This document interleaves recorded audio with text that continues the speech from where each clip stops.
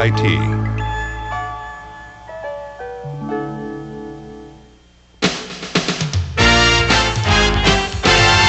When you get up in the morning and look in the mirror, you see your eyes, mouth, teeth, hair, ears, and nose. Your muscles and bones give you a real good place for you to wear your clothes. You've got your lungs and stomach and brain and heart, and what we think and feel is a very important part of how we're put together, why we do what we do, why I look like me and you look like you. It's a bunch of neat stuff. It's fun to know. Watch, listen, and learn with head to toe.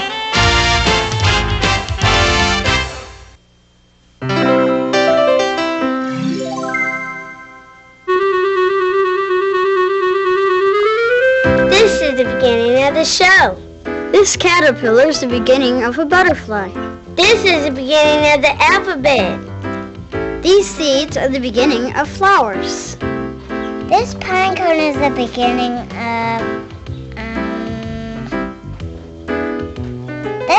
of a tree. These tadpoles are the beginning of frogs. Are you beginning to get the idea? That's what we're going to talk about on this show, beginnings. Especially the beginnings of things that are alive, like animals and people. People like you guys and you. And here's a good place to start. Okay, who knows what this is the beginning of? A bird. Bird? Chicken. Chicken, yeah. Breakfast. Well, this one's not going to become breakfast, Christopher, because inside it, there's a chicken. An egg doesn't look like much on the outside, but inside that chicken's waiting to be born. Now, you guys already knew that, right? And that's because we've been watching chicks hatch from their eggs in our incubator. Let's have a look. The egg is like a little house, protecting the unborn bird. Inside of it, there's enough food to help the chicken grow and grow until she's strong enough to break through the shell. It takes her a little while, but soon she's free and ready to see the world. Okay. Oh, let's see. cute. Yeah. Boy, this guy's pretty tired. He just came out of the egg. Yeah, we saw him. One that's quiet? This Okay. one's quiet. Okay, let's see if we can get this guy up for you here. Here, hold your hand up. Hold your hand This up. one's trying to get There out. he is. This one's trying to get Yeah, out. there's one being hatched right there. Okay, hold on to him. Just hold him up. Here, I'll take this guy here. One has red on him. Red arm? What's it feel like? What's it feel like? Warm. Yeah, they're warm, aren't they? Red. They don't? Yeah, yours has got the feathers coming up. It's getting kind of fluffy, isn't it? He's looking more like a chicken. Mine's still kind of wet. Just came out of the egg. Isn't this amazing? These chicks are only a few minutes old. Just a little while ago, they were inside an egg.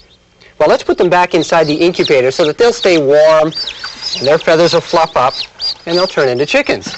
Can you name any other birds besides chickens? Robin. Robins? Eagles. Eagles, yeah. Ducks. Ducks, yeah. Goose. Goose, that's a big one, yeah. Joey. Joey. Joey? Who's Joey? My parakeet. Ah, your parakeet, another bird.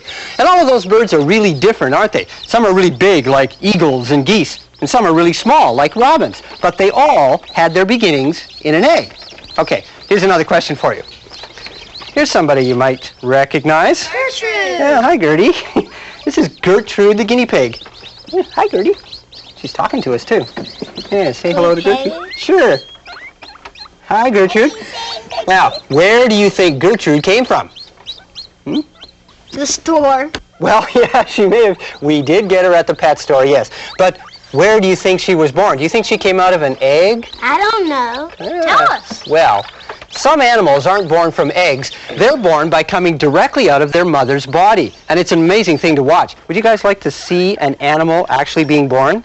Yeah. Sure. Here's a film of a baby whale being born. It came directly out of its mother's body. Her mother's name is Shamu, and she was born at SeaWorld. Let's watch.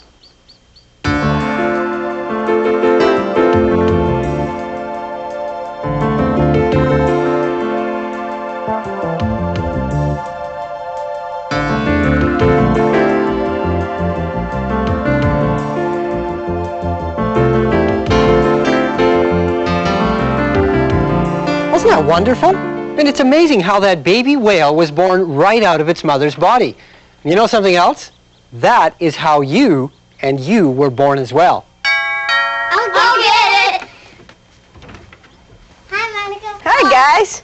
Got anything to eat? Hi, Monica. Come on in. I'm already in, Bob.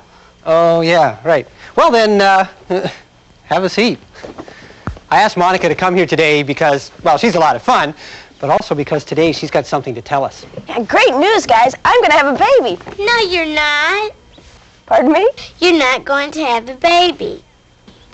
That's funny. I was sure I was. Why don't you think Monica's going to have a baby, Joy? Because when my mom was going to have a baby, she had a really big tummy. Oh, I see. You don't think my tummy's big enough to have a baby inside, right? Yes. Well, I think I can explain, but could I have an apple first? An apple? Yeah, sure. Joy, do you know how a baby begins? No. Well, it's really cool. A baby begins as a special cell that's made by a mom and a dad, and it lives inside the mother's body. And it's really little, just like that freckle on your nose. And that's how you began, as a special tiny little cell inside your mother's body. What happens to it? Well, Christopher, it begins to grow. It becomes 2 cells and then 4 cells, and pretty soon, well, here, let me show you. I went to my doctor today, and he gave me these really neat pictures. See, after a few weeks, that tiny cell grows into this. That's an embryo. And that's what's inside of me right now, Joy, an embryo. And I haven't gotten big yet because the embryo is still really small. See, it's only about as big as my thumb, and it's right here inside me. And it keeps growing and getting bigger and bigger every day. Will you get a big tummy? Don't worry, I'll get enormous. Oh, Monica, here's your apple. Thanks. Could I have some peanut butter on that? Peanut butter on the apple. Okay. Thanks, buddy. So, anyway, this embryo, it begins to grow. And after a while, it looks like this. It looks like a little person. Doesn't it? We can see its itty-bitty feet and hands and head. See, now it's called a fetus. That's spelled F-E-T-U-S. Fetus. And that's what we call a baby before it comes out of its mother. How does the fetus get food? Well, it just orders out for pizza. No, it doesn't. Okay, you're right. It doesn't order out for pizza. As a matter of fact, it doesn't even eat with its mouth yet. See, the fetus has a very special way of eating. How is that? Well, this may sound a little strange, Joy, but do you have a belly button? Yes. Well, that's how a fetus gets its food, right through its belly button. No, it's true. Here, look, I have another picture to show you. See, there's a tube that comes from the mother and goes right into the belly button of the fetus. And through that tube goes all the food and oxygen that the fetus needs to grow. That's why I've been so hungry these days, you see, because I'm not just eating for myself. I'm also eating for the baby because everything I eat goes through the tube to the baby so it can keep growing. Well, Monica, here is your apple and peanut butter. Great. You know, I would really love a pickle. A pickle with the peanut butter and apple. What's wrong with that?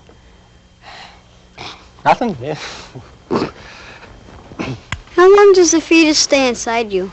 Well, from the time that special cell begins to grow to the day the baby is born is about 9 months. But then, when the fetus is big enough and strong enough, it comes out. Ta-da! The baby's born. Oh, gosh. Listen, guys, I'm sorry. I have to go. My husband and I decided that we would go swimming every day so that I could stay healthy for the baby. But I'll see you guys again real soon, okay? Bye, Monica. See ya. Okay, Monica, here's your pickles. She left? What did I miss? Sit down. I'll tell you. You begin as a special cell. It's made by your mom and your dad, and it lives inside of your mother's body. The cell grows and grows and becomes an embryo, and then a fetus with tiny feet and hands. In 9 months, you're born. Every part of you is very small, except for your voice.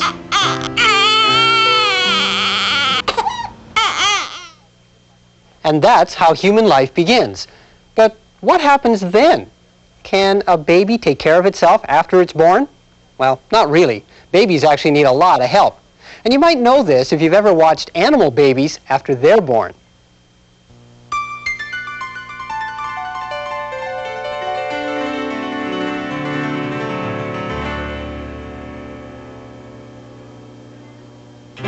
brand new, and you're pretty helpless too. Not too much that you can do, 'cause you're the baby. Oh, you can babble, you can coo. People tell you, coochie coo. Why do they act the way they do? 'Cause you're the baby. In the middle of the night, no one gets uptight when you tell them with no ifs, ands, buts, or maybes. You're not crying to be rude, but you really want some food. That's the way it goes when you're the baby.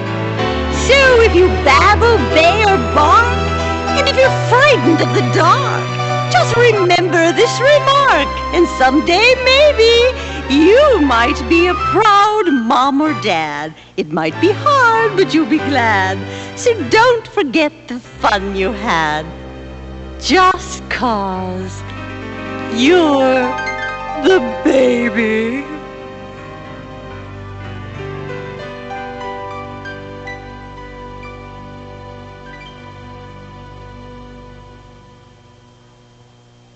Bob, we have a baby at our house now. Well, that's neat. Is it a baby boy or a baby girl? It's a girl and its name is Laura. Do you help take care of Laura? Mm-hmm. Everybody does. Laura sits in a swing, and Mom straps her in so she won't fall out. All of her toys are soft so she won't get hurt when she plays with them. Laura.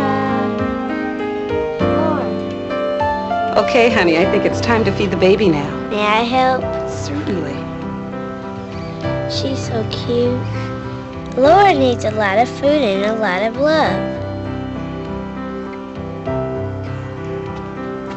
Today we're going to Grandma's house.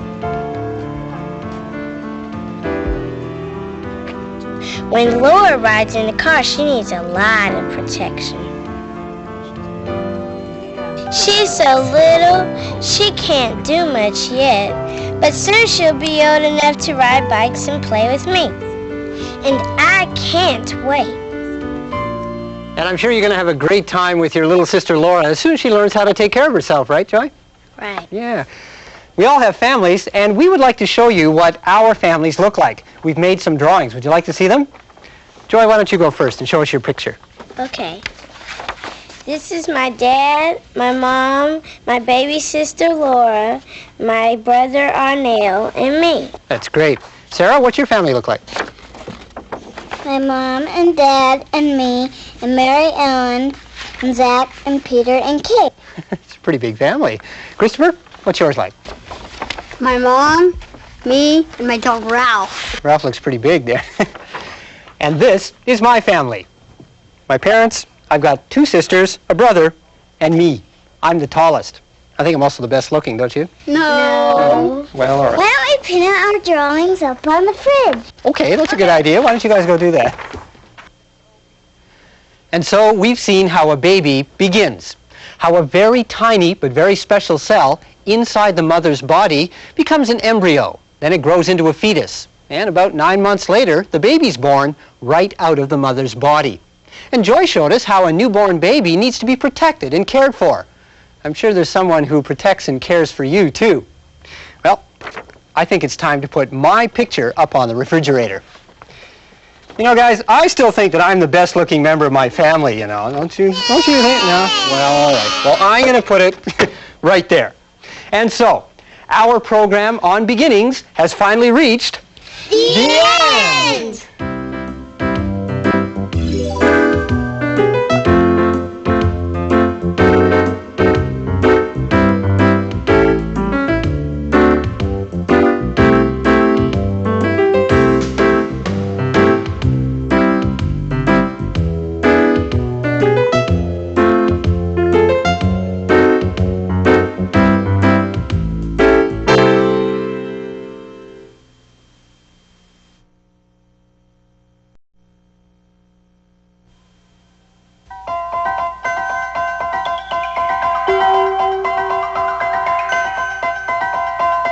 Presentation of AIT.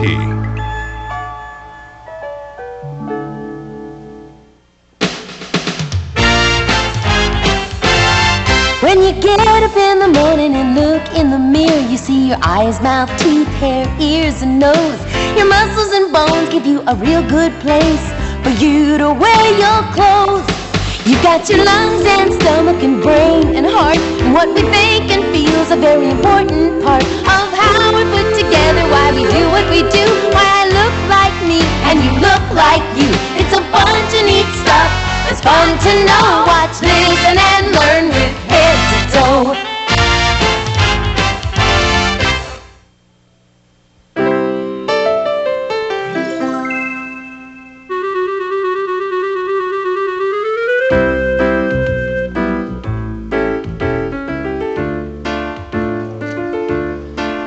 Hi.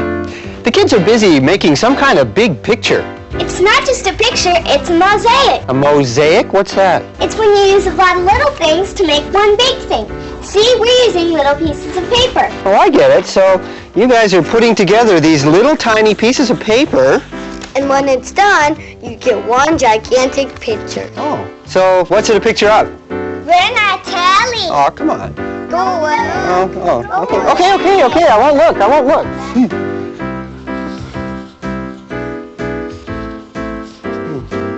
Hi, Mr. Bones. Nice outfit. A lot of little tiny pieces that add up to one big thing. You know, I like that idea. And do you know that you are made of many tiny pieces that add up to one big thing? Now, they're not pieces of paper like this, because if they were, every time it rains, you'd fall apart. No, you're made of very tiny pieces that you can't actually see with your eye. And your body has, billions and billions of them. What are they? They're called cells. Now, not only do you have cells, but plants and animals have them too. Let me show you what I mean. I've got some leaves here that I just pulled off some plants that were growing outside.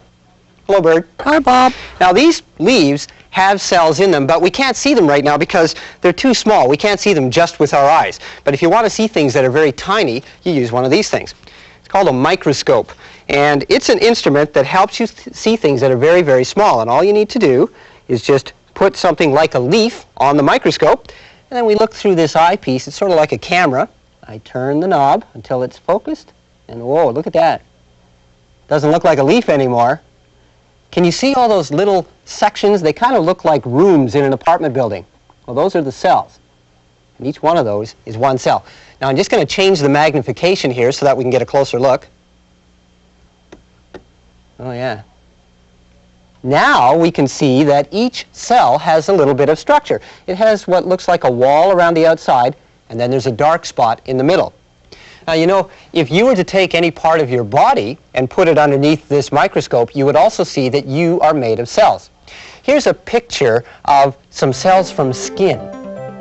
Can you see the little sections again? And here's a picture of some blood cells. Now, they have a slightly different shape, but they're still cells. Here are some cells from a strand of hair. And here are some bone cells. So we could look at lots of different things under the microscope, and we still see cells. We might look at the cells that are in an apple, or maybe those that are in a slice of mushroom, or even some seeds. The cells might have different shapes and different colors, but we'd see cells because everything that's alive is made of cells.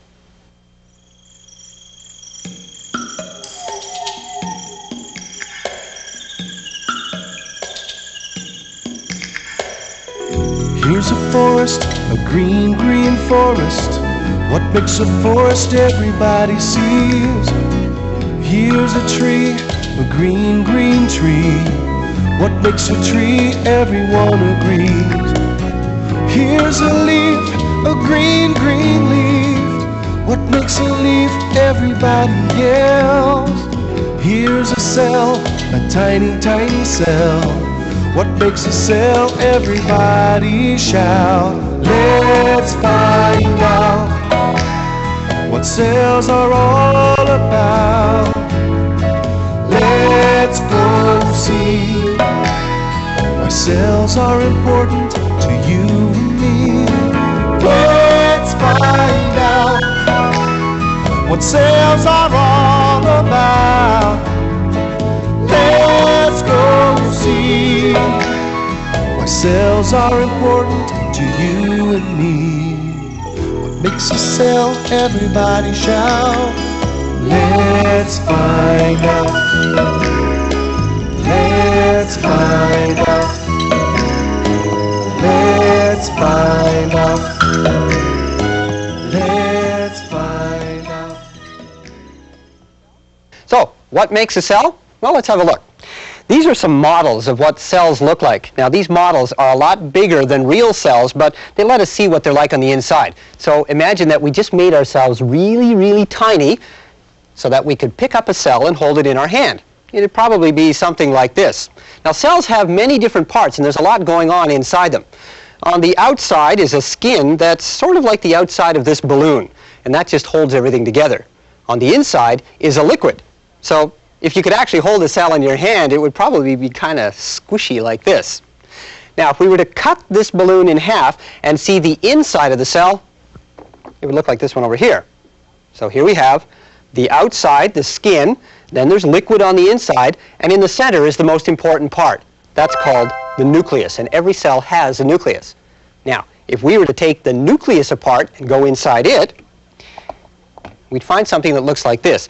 It's sort of stringy material that looks a lot like spaghetti. And the spaghetti-like material is made of something called genes. You ever heard of that word? Genes? I wonder if the kids have. Hey, everybody! Have you ever heard the word genes? I wear jeans all the time. Okay, I like wearing jeans too. This is a different kind. These genes are even spelled differently. G-E-N-E-S. Genes. Now, what's so important about the genes that are inside the stringy material that's inside the nucleus of all the cells that make up your body? Well, to find that out, let's go back and have another look at the mosaic. Hey guys, picture's looking great. Don't look. Good at it. Okay, I won't look. Listen, I just have a question for you. How do you know where to put all those little pieces of paper? I mean, how do you know what colors to use and what shapes to make to get the picture? We have a plan. A plan? Yeah, on this drawing. Oh, can I see that? No, Bob, then you'll know what it looks like. Okay, I promise I won't look at it. Well, the important thing is they have a plan. And a plan means that they already know what colors to use and what the shapes are going to look like. Just wish they'd tell me about it. You know, this may sound funny, but your cells have a plan for what you look like. Inside each of your cells is a plan, a set of directions that determine what color your eyes are, what color your hair is, how tall you are, even what shape you have. And these directions are in the genes of your cells. Remember the genes? Here's a real cell. Inside of those genes is the plan that tells your body how to grow. Now, watch this. The cell is starting to stretch. In a moment, it's going to split. That's how you grow. Cells divide, creating more and more cells. Now, look at these three cells. They all look the same, don't they? But each one of them has a different set of genes, so they'll grow into three different types of living things. Can you guess what they're going to grow into? Cells grow by dividing and then dividing again and again, adding more and more cells. But still, it's hard to guess what these cells are going to become.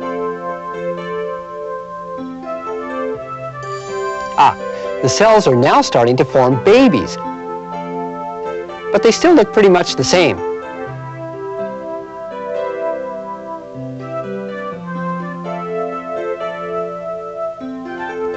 Now can you tell what they are? Each one is closer to being born, and each one is starting to look very different. One has a small beak. That looks like a bird. Another one has small hands and feet. It's going to grow into a human baby. And the third has ears and tail. That's going to become a kitten. In a few weeks, they'll all be born or hatched, and then they'll be very different from each other. But they all began the same way, as a single cell. They grew into different living things because each cell had different genes, a different plan for what the cell would become. It's coming along. Every person in the world has their own special set of genes, their own special plan for who they are. And you can tell this if you just look around at all your friends.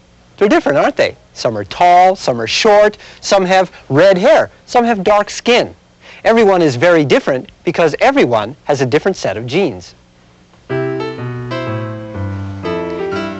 You know, it's kind of funny. In many ways, all human beings are the same. I mean, we all breathe in air through our lungs. We all use our senses. Our noses are in the middle of our face. We have 2 eyes, 2 ears, 10 fingers and toes, and so many other things that are the same. But in other ways, we're all very different. And I guess that's good because it would be pretty boring if we were all exactly the same. So it's good that we have different genes. It makes the world a much more interesting place.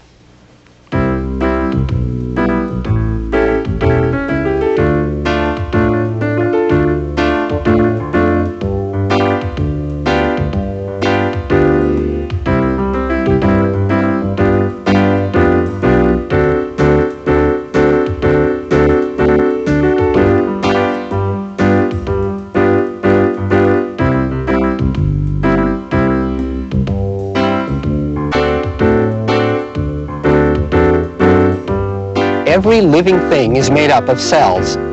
A cell has several parts. In the middle is the nucleus. And in the nucleus are genes. Genes are the plan for how a living thing will grow. What kind of animal it will be, what color it will be, what shape it will be. Cells divide, that's how you grow. Every person in the world has their own special genes.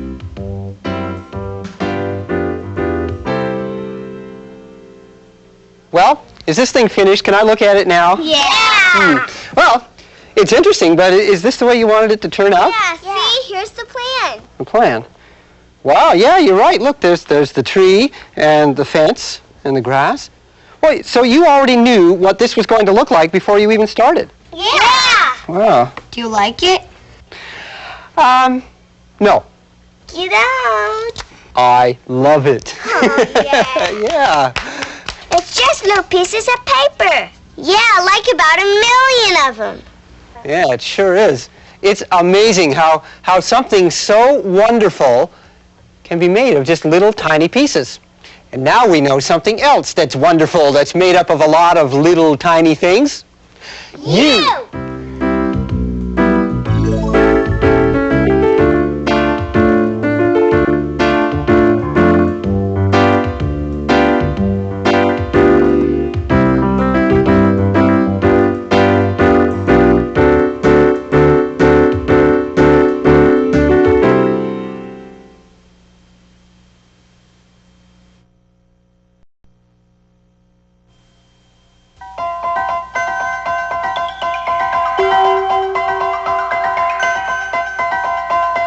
Presentation of AIT.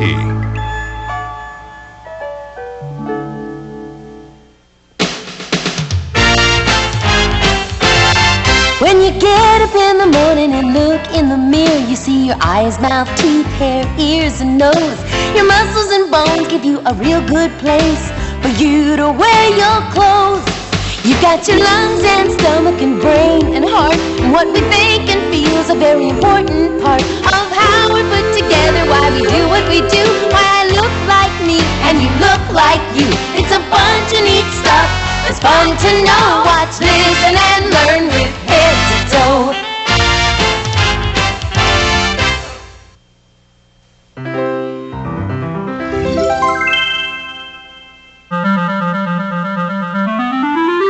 Bob says, give me a stupid smile. Yeah. Bob says, put both your fingers on your nose. Okay? Bob says, cross your eyes. Can you do that? Bob says, make a funny face. Hi, we're playing a game of Bob Says. It's my favorite game. That's because I'm Bob. Okay, Bob says, move your fingers like spiders. Big daddy long leg spiders. Yeah, that's pretty good. Okay, Bob says, don't move anything. That's easy. Ah, yeah, but don't move anything outside or inside your body. Don't blink. Don't breathe. Don't move anything. I feel something moving. Where do you feel something moving? Right here. Can you make it stop? I don't think so. Isn't that interesting? There's something beating inside you, and you don't even think about it. Well, that's your heart, and it's a pretty amazing muscle. Okay, one more. Bob says, try to feel your heartbeat. Do that.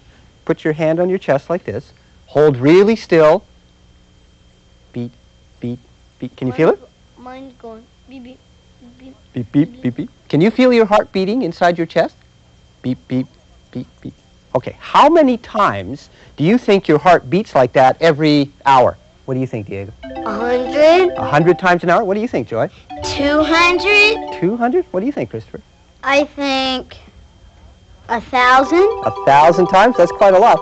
Would you believe that your heart beats almost 4,000 times every hour? 4,000 times, and it never stops. And that's what we're going to talk about, is your heart, how it beats and what it does inside your body. And I want to show you something really neat. It's over here. Let's go.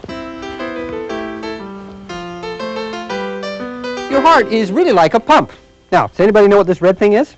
When you move the handle, water comes out. That's right, Christopher. This is a water pump. And we can see some of the parts of it here. Down below, there's a jar, and it's got some water inside. We colored it blue so that you can see it a little better. And coming out of the jar is a tube, and the tube goes up into the pump, and then we have a big bucket over here.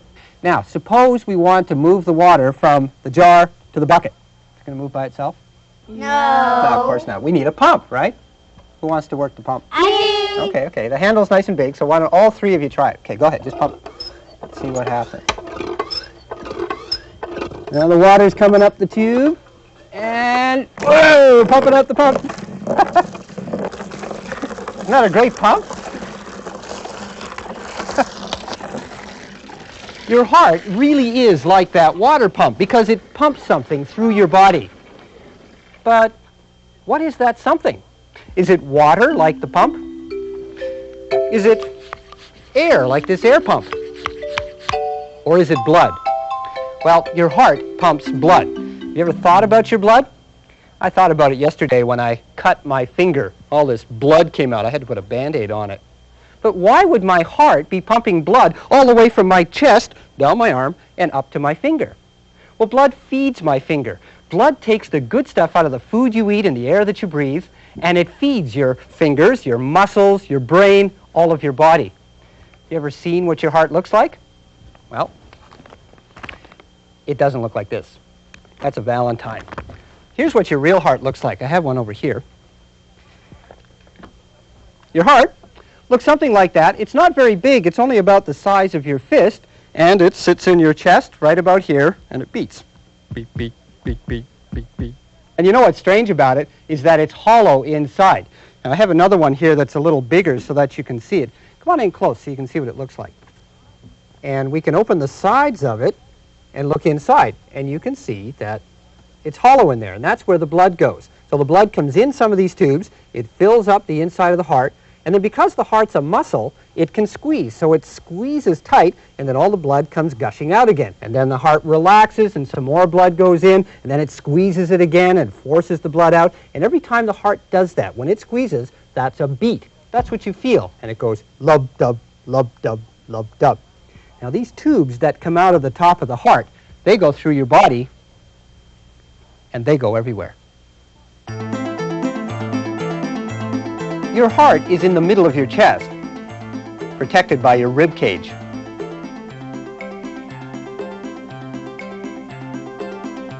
When your heart beats, it's pumping blood through hollow tubes.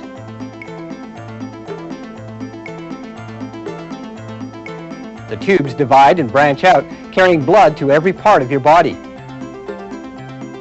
Other tubes bring the blood back to the heart, and the heart pumps it out all over again. Hi, guys. Hi. Hi. Okay, you want to do a little experiment? Sure. Yeah? Okay, this is something that you can try too. I want you to count your heartbeats using a tube that's in your neck. Okay? And the way you do that is that you take two fingers like this. Okay? And you can do this too. Put them on your neck just underneath your chin, like that. A little bit ahead. it. Yeah, you got it? There's a sauce. No, you want to be a little farther forward than that. I got it. Yeah? We're good. Can you feel it? Feel your heartbeat? That's right. You feel your beat? Yeah. That's the blood going from your heart up into your head. So you can count your heartbeats by counting those little pulses that you feel right here. So I want you to count. Every time you feel a beat, I want you to count it and start when I say go and keep counting until I say stop, okay? And you can do this too. Ready? Go. counting. Count the beats in your neck. And stop. Okay, does everybody have a number? Yeah. Yeah, you got a number of beats to count.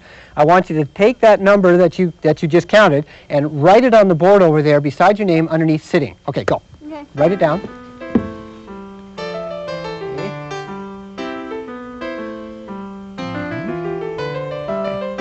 How many did you get, Christopher? 10. Good.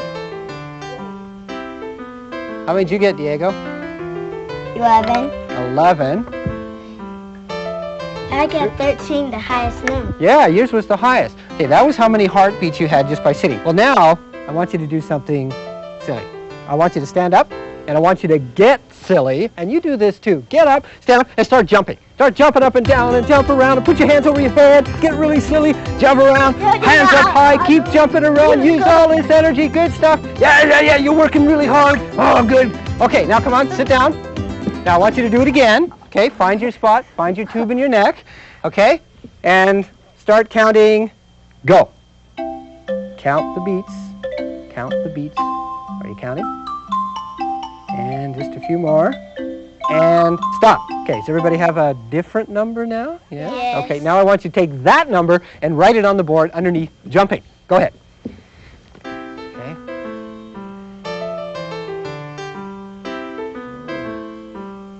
How many did you get, Christopher? 21. That's almost, well, that's more than twice as many as you had before, right? Okay. Joy, how many did you get? 19, yeah. And Diego, how many did you have? 17. 17. So all your numbers were higher when you were jumping around than when you were just sitting still. Why do you think that your heart is beating faster when you were jumping around? I don't know. Yeah. I don't know. Well, when your muscles are working hard, when you're jumping or when you're exercising, they need extra food and extra oxygen. So your brain tells your heart to beat faster so it can get that extra food and oxygen to your muscles so that they can get the job done. Right? Yes, Joy? Can I tell you something? Sure. I got to hear a heartbeat once. You got to hear a heartbeat where? At the doctor's. Remember when my mom was going to have a baby? Most times I didn't get to go with her to the doctor, but one time she wanted me to come along. Joy, your mom's ready to see you now. All right.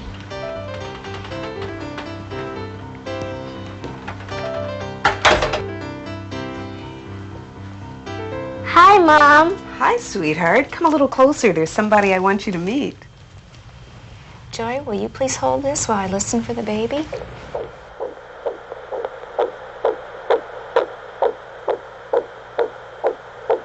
Is that your heart beating? No, that's the baby's heart.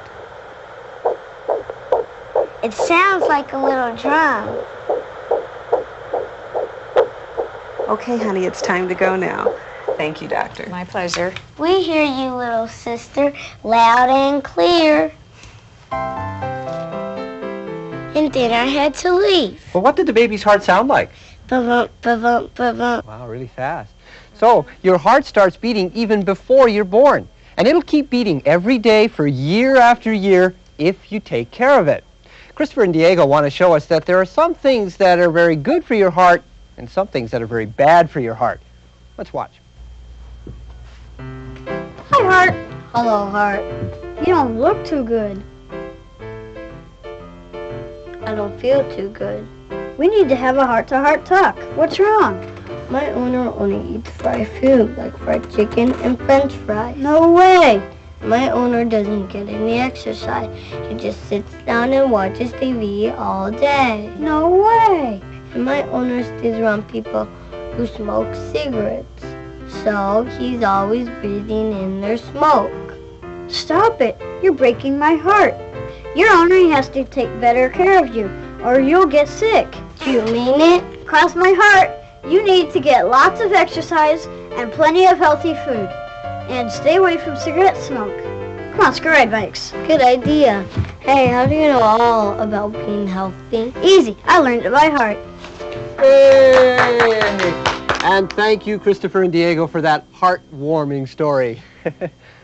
Pretty funny stuff, eh, Joy? Yes. But what they said is true.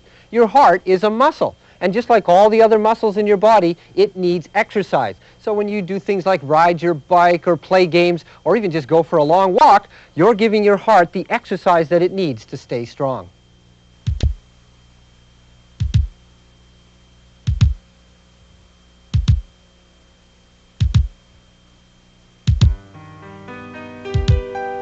When you play a game of kickball, when you have a busy day, when you take a hike or take off on your bike, your hustle helps the muscle that is pumping away. The beat goes on and the blood keeps flowing and your heart keeps going. Bump, bump, bump, bump. The beat goes on.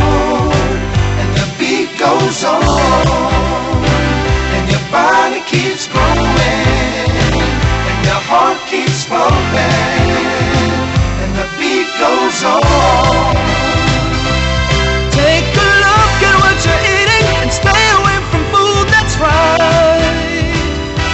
Stay away from smoke, that stuff's no joke. Do your part to keep your heart ticking inside.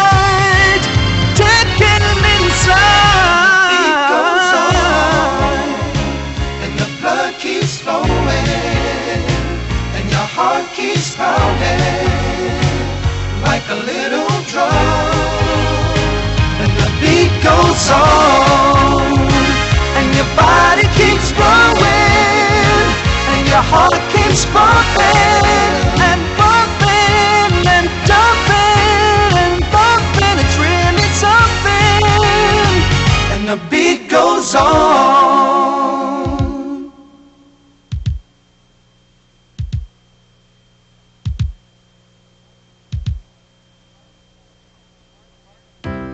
Your heart is a pump. It's a very powerful muscle that pumps blood. The blood carries food and oxygen to your muscles, skin, brain, and other organs. To keep your heart healthy, eat good food. Don't stay in places where there's a lot of cigarette smoke. And get lots and lots of exercise. We don't. Yes, we do. Okay, Bob says freeze. Don't move. By the way, during this program, your heart beat about 1,000 times. Okay, Bob says, pump the pump, really hard.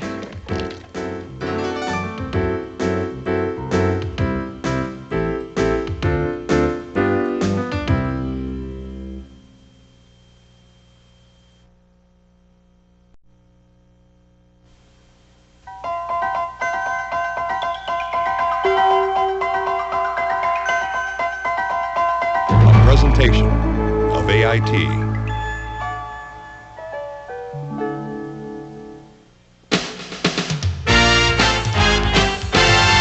When you get up in the morning and look in the mirror, you see your eyes, mouth, teeth, hair, ears, and nose. Your muscles and bones give you a real good place for you to wear your clothes. You've got your lungs and stomach and brain and heart, and what we think and feel is a very important part of how we're put together, why we do what we do, why I look like me and you look like you. It's a bunch of neat stuff. It's fun to know. Watch, listen, and learn with head to toe.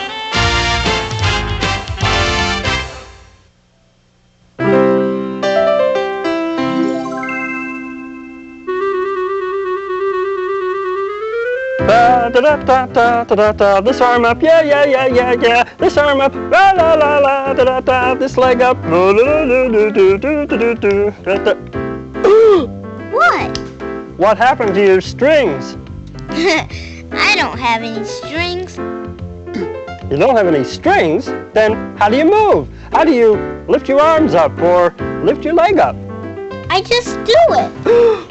Wow, that is amazing. How'd you do that? Well, most people just move whenever they want. Whenever they want? That is amazing. Yes, it is amazing how we can move without using strings like little Larry here. But how do we move? Well, maybe Mr. Bones can give us a clue. Right? Oh. Hi, Mr. Bones. Hi, Mr. Bones. Nice hat. Chow, do you know how many bones we have in our body? 100. 100? That's a good guess, and that's a lot. Would you believe we have twice as many as that?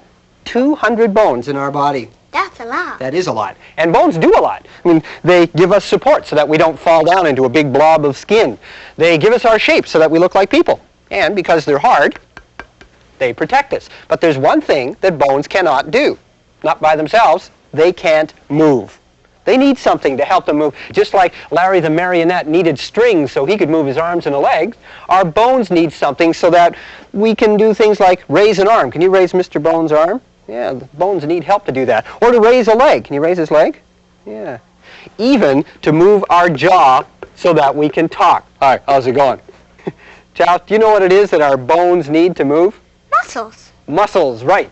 It's our muscles that keep us on the move. Can you move your muscles and move your bones? Yeah, move everything you got here. Lots of bones, lots of muscles. Yeah, move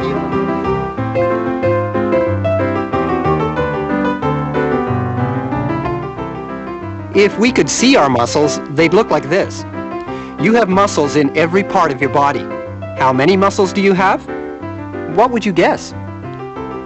You have about 600 muscles. 600, and they do the work of helping you move. Hey, Bob, what's happening? Hi, guys. Well, we're talking about muscles, and sometimes you can feel muscles, especially when they're working hard. Now, here's something that we can try, and you can try too. Put your hands on your cheeks like this, okay? Now, you feel anything? What's it feel like? Soft. Soft. Is anything moving? No. No. Okay, now try this. Open your jaw really wide. Now close it tight. Squeeze your teeth. Now open and close and open and close. What do you feel now? What's it feel like when you do that? It's like my face gets hard and then soft. That's right, child. Those are your jaw muscles moving your jaw. And that happens every time you eat or every time you talk. Okay, here are some other muscles that you can feel. Hold your hand out like this, palm up, and try this. Now, just open and close your fingers really hard. Okay. Now, with your other hand, feel along your arm. Do you feel anything? The muscles in my arm are going crazy. Yeah, all along your arm. You feel all those little tiny muscles in there that are moving your fingers, moving the bones of your hand. Okay, one more. Take your arm, move it up and down like this. Now, with your other hand, feel along your arm. Do you feel any muscle that might be doing that? I feel one big one right here. And what's it doing? It gets the big when my arm comes up and it gets small when my arm goes down. That's right. That's the big muscle that moves your arm up here. When you want to move your arm, your brain says to this muscle right here, it says squeeze, and the muscle squeezes and shortens, and that pulls the bones in your arm, so your arm bends. Then when the muscle relaxes, your arm can come back down again. And actually, there's another muscle. Can you feel on the underside of your arm, right under here? There's another muscle, and this muscle is what you use when you push your arm out like that. It causes your arm to straighten. So this one pulls to straighten your arm, and this one up here squeezes to bring your arm back up. You know, there's another place where you can see lots of muscles in action, and that's when you watch animals. Let's see.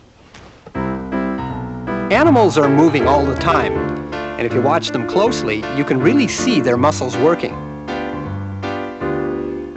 Look at these horses, so strong and fast. See the muscles in their hind legs getting tight and then relaxing over and over again so the legs can move? You can really see her muscles rippling as she runs. Even when animals are playing, their muscles work hard. But animals use their muscles for more than just running and jumping. Any movement, no matter how tiny, involves muscles. And Naomi is going to show how some of our tiny muscles work. Are you ready? Yeah. Okay. Come on in and have a close look at Naomi. No, I mean really close. Now, Naomi, look up, look down, look to one side, look to the other side. Squeeze your eyes shut, open, blink, blink. All of that motion just from our eyes. Some of our muscles are moving all the time and we don't even know it. Now your eyes can move because they have muscles. This is a model of what your eye looks like on the inside, and the red things down the sides and along the top are the muscles that let your eyes move around. Big, small, fast, slow. If any part of you moves, it has muscles.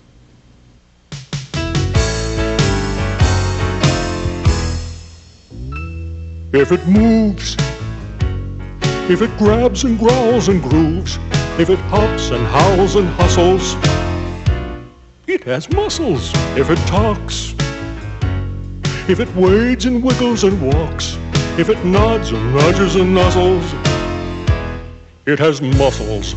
If it snakes, if it shuffles and shivers and shakes, if it runs and rises and rustles, if it slithers, if it shakes and quakes and quivers, if it creeps at all and makes your skin crawl, if it moves, if it grabs and growls and grooves, if it hops and howls and hustles, it has muscles. Muscles. Muscles.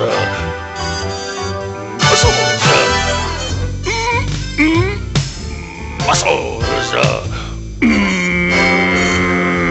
Muscles.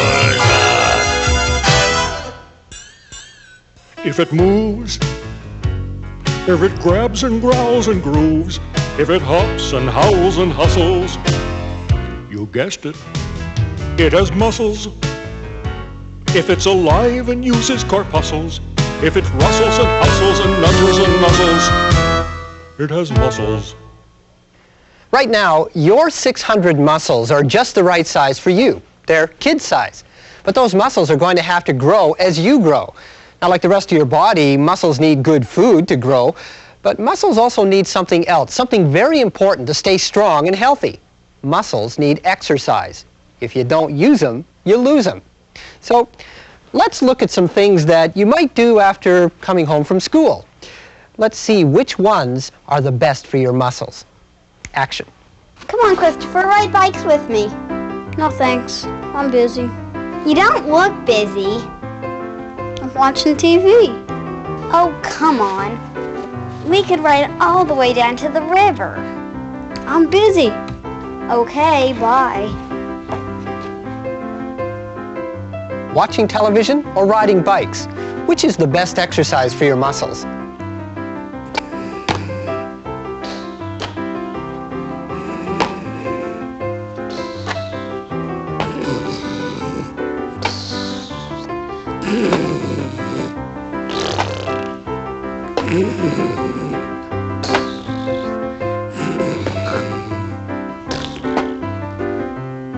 Sleeping, reading, or playing catch?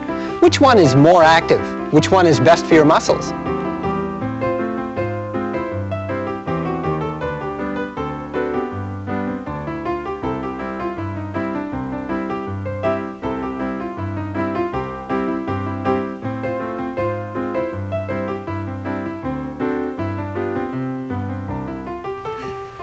You win. Phew, that was good exercise. I know. I'm tired. Yeah, me too. You're tired? You didn't do anything. Hey, watching is hard work, okay? Yeah, right, sure. Playing sports or watching sports? What's best for your muscles? Bravo, bravo, bravo. Okay, have a seat and take a little rest. So, what are the right choices? Riding bikes. Throwing a ball. Playing and not watching. Right. And that's because those things are all active. They get you and your body moving and working, and that's what your muscles need every day. I wonder, what other things do you guys do to keep your muscles exercised? Chow? Well, I like to dance. You do? Uh-huh. At home, we turn on the radio and we all dance. That's great. Dancing's wonderful exercise. It's also lots of fun. I'm taking swimming lessons. You are? What are you learning? Freestyle and the backstroke. Oh, and next week we learn how to dive. Wow. How do you feel after you've been swimming? Really tired, but really happy. What do you do, Bob? Me? Yeah. Well, I like to ride my bicycle, and I like to go sailing. What about you, Christopher, my man? What do you do to exercise your muscles? Well, I like baseball and basketball. But right now my favorite is soccer. It's a great sport, isn't it? Yeah, I love it. Christopher also had a chance to meet some people who use their muscles in a very special way. Right, Chris? Right. Let's watch. Hi, Leah. Hi, Mrs. French. Hi, Christopher. How did you get started on the flying trapeze? Bernadette has a little trapeze on the ground, and she tells you how to swing, and you go up and try it. And she tells you when to let go of the bar to lay on the net on your back instead of your feet or your head. Does it hurt when you hit the net? No, it's exhilarating. You just fall down to the net. It feels wonderful. What muscles do you use the most? Arms, climbing the ladder. That's the hardest part, is climbing the mast, and your biceps are used a lot. What kind of foods do you eat to keep you healthy? Apples, potatoes, spaghetti, salad, cereal. I drink a lot of milk. Well, we can't all be high flyers like Leah, but we can all get some exercise and eat healthy food to keep our muscles strong and healthy. Wow, Christopher, that looked like a lot of fun. Do you think you'd like to get up there on the trapeze and fly like that? No way! It looked like a lot of fun, but it was too high for me. Though it did look fun bouncing on the net. Ah, I see. Like Christopher said, not everybody can be a high flyer, but there are things that we can do every day to exercise. Chow likes to dance, Naomi likes to swim, and Christopher likes to play soccer. Now, are you guys doing those things every day because you know they're good for your muscles? Do you do all of those things because you know your muscles need the exercise every day to grow healthy and strong? Well, then why do you do those things? Because they're fun! Right, because they're fun, of course. And that's the great thing about exercise. It's a lot of fun. Not only is it good for our muscles, but it's neat to do and it makes us feel good. What do you do for exercise? You move because you have muscles. 600 muscles, large and small, move your legs, your arms, your hands, your eyes, every part of your body. Muscles need exercise to grow strong and stay healthy. Do-do-do-do-do. I'm a dog and you're not. Hi, kid. What? Oh, no. You don't have a big hand. What big hand? You know, a big hand inside you that helps you move. Here we go again. Let me explain this to you. See, people have muscles inside.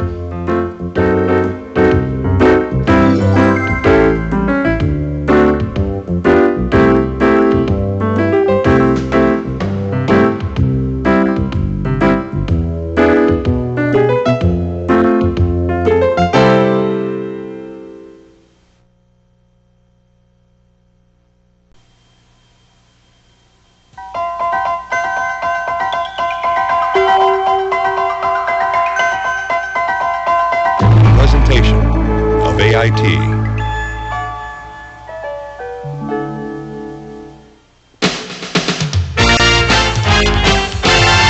When you get up in the morning and look in the mirror, you see your eyes, mouth, teeth, hair, ears, and nose.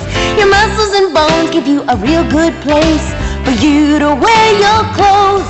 You got your lungs and stomach and brain and heart, and what we think and feel is a very important part of how we put together why we do what we do, why I look like me and you look like you. It's a bunch of neat stuff. It's fun to know. Watch, listen, and learn with head to toe.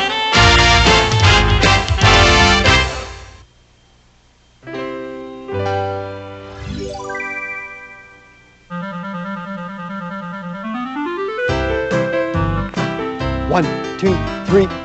Hi. 1, 2, 3, go. Da da da da da da. Spin the other way. Da da da da da da. 1, 2, 3, go. Hop. Whee. Who turned off the lights? We were just playing around with our umbrellas. It was kind of rainy today, and everybody brought them in, so we were just having a little fun. Okay, everybody, time to put your umbrellas back in the closet. Do you know that you are like an umbrella? I mean, you don't look like an umbrella, but, well, here's what I mean. An umbrella is just a round piece of cloth that's kind of loose and floppy, and it gets its shape because on the inside there are some stiff wires, and these wires stretch the cloth out and give the umbrella its umbrella shape. Well, you're the same way. You have soft skin on the outside of your body that covers you all over, and on the inside you have bones. Now you can feel a bone just like this. Hold your arm up and squeeze your arm and just feel around here, especially underneath your wrist. Can you feel something hard in there? That hard thing is a bone, and it's like the wires in the umbrella. It's stiff and it's hard and it gives you some shape. Now, how many of these bones do you think you have in your body? 50? 87? 100? More than 200? Did any of you guess more than 200? Well, if you did, you're right. Now, it's hard to imagine that we have that many bones inside our body. I'd like you to meet someone who can show us just how many bones we really do have. This is Mr. Bones. Hi, Mr. Bones. Nice hat. You ever seen one of these? It's called a skeleton, and a skeleton is a collection of all the bones of an animal or a person who've been put together so that you can see what they look like. Now, this skeleton isn't real, it's just made of plastic, but it shows you all of the bones that make up the human body. Now, were you already guessing that this was the skeleton of a human body before I told you that? I mean, look at it. Does it sort of look like a human? There's a head at the top, there are some shoulders, there's 2 arms with hands, 2 legs. So a skeleton has the same shape that I do. And that's one of the things that a skeleton does. It gives you your shape. Now here's another skeleton that has a different kind of shape. Where do you think this skeleton came from? It doesn't look like a human person. So what do you think it is? Well, let's look at it. It has 4 legs. See? 1, 2, 3, 4. On the ends of the toes are some sharp claws. There's a head over here at this end that has some long teeth on it, and the back is kind of curved, and then there's a long tail over here. What do you think this skeleton is from? Well, this is from a cat. Kind of looks like a cat, doesn't it? You know, when you pet a cat and their back arches up like that, it's about the size of a cat. So a skeleton gives you a shape. I'd like you to meet someone else. Now, this is a very unusual skeleton. Kind of looks like a paper plate. Actually, it is a paper plate. And underneath the paper plate is a friend of mine. I'd like you to meet Gertrude, the guinea pig. Hi, Gertrude. Come on out. Come on out and say hi to everybody. She likes to be scratched right behind the ears, just like this, don't you? Hi. Can you see how tiny her feet are? Yeah, and she's talking to us, too. Look at her little tiny claws and little tiny feet. There, she's pointing them out to us. Gertrude is a small animal. So what do you think her skeleton would look like?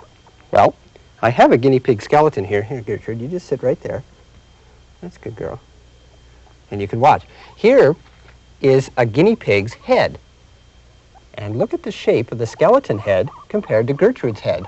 Yeah, you agree, don't you? You see how it has the same shape? And look at the front. There's some really strange curved teeth here at the front and some more teeth underneath. And that's one of the nice things about looking at skeletons. You can see what an animal looks like on the inside. You can't tell what Gertrude's teeth look like just by looking at her on the outside like this, can we? Yeah. Here's some other bones from a guinea pig. Little tiny, they're not very big, and they're really light. They hardly weigh anything at all. And that's because Gertrude doesn't weigh very much either. Hey, what do you think of these? Hi, Bob. What you doing? Well, hi, Sam. I'm just playing with Gertrude, the guinea pig. Would you like to meet her? Hi, Gertrude. Yeah, she likes to be petted. And I'm looking at Gertrude's skeleton, or a guinea pig skeleton, and they're really tiny bones, aren't they? They don't weigh very much. Can you imagine an animal that has a really large skeleton? Once I saw a skeleton as big as a car. As big as a car? You're kidding. No, I'm not. Where did you see a skeleton as big as a car? I'll tell you. I went with Jody to the museum. She wanted to see the turtles. She really likes turtles, and she has pictures of them in her room and on her book bag. Hi, Melissa. Hi, Melissa. I'm just a turtle person.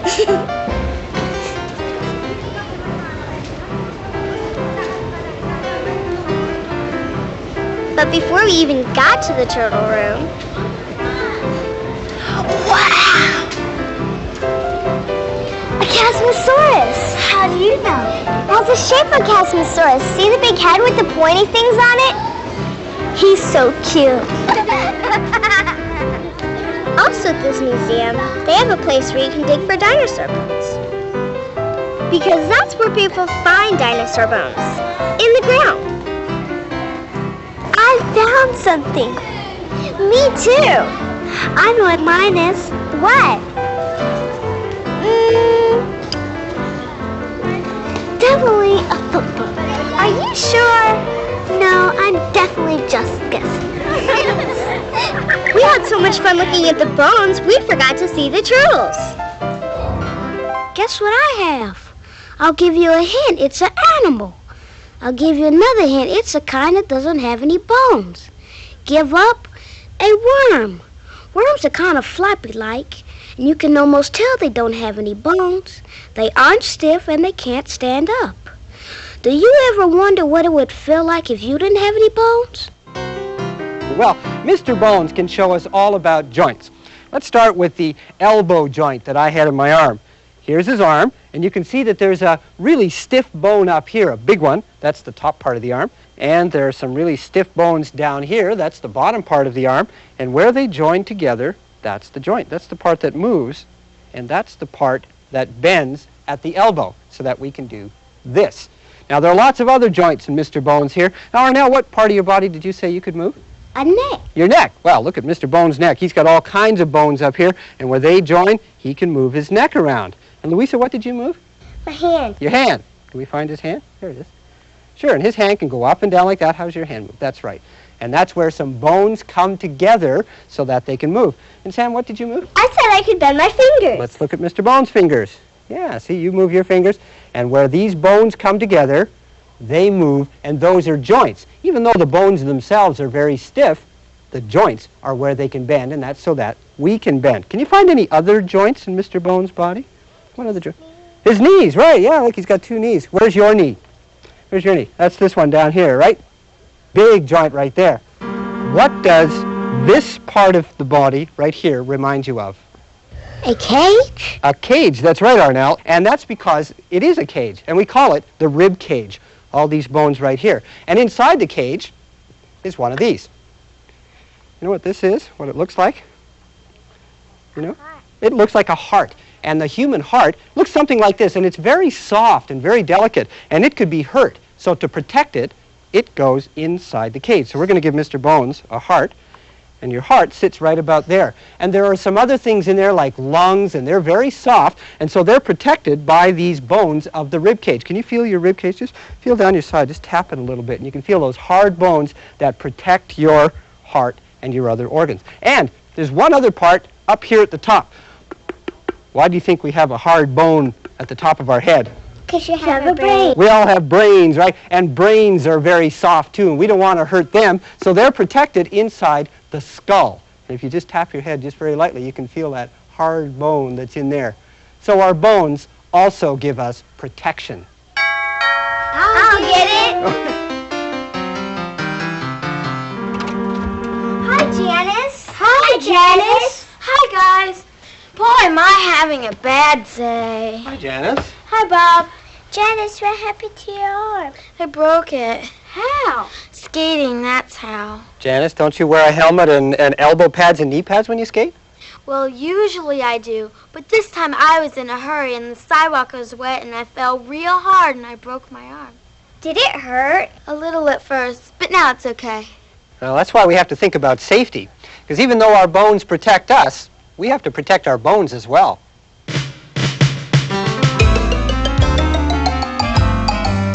When you think about your bones, where do you begin? 'Cause your bones do more than give you a place to hang your skin. They help to keep your insides safe and sound. They help you walk, sit, stand, and run.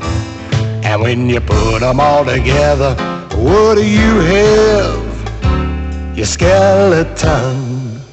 They're your bones. Everybody gets a set. They're your bones. It's the only set that you get. The only thing you need to do is take care of your bones, and they'll take care of you. Wanna take care of your bones? It's not hard to do. Just remember these simple things that we've been showing you.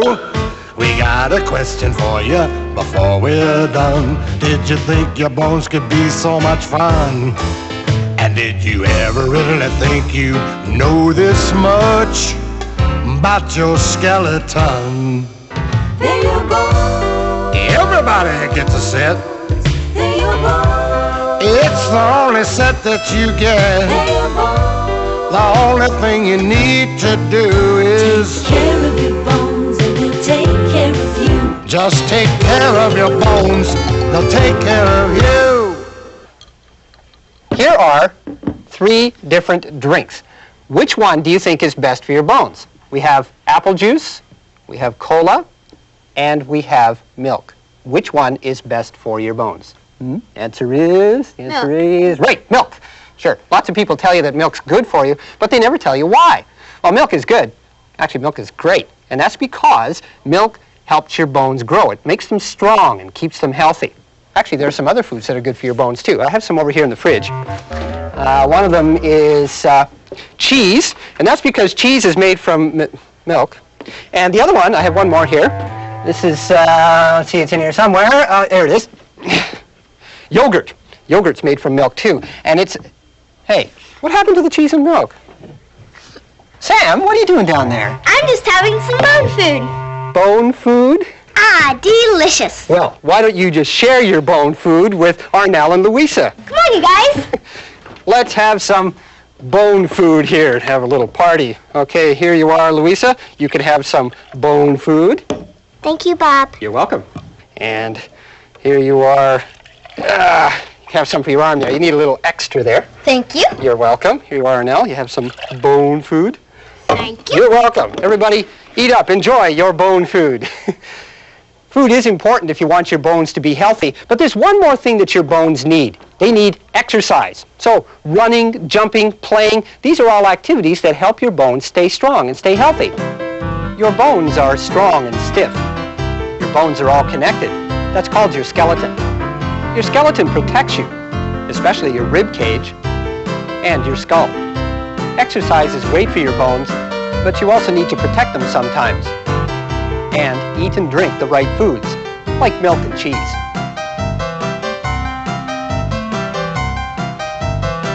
There, finished. So what did you write, Sam? I wrote, Dear Janice, when I told you to give me a break, I didn't mean this. Signed, your arm. Ooh. Oh, Roseanne.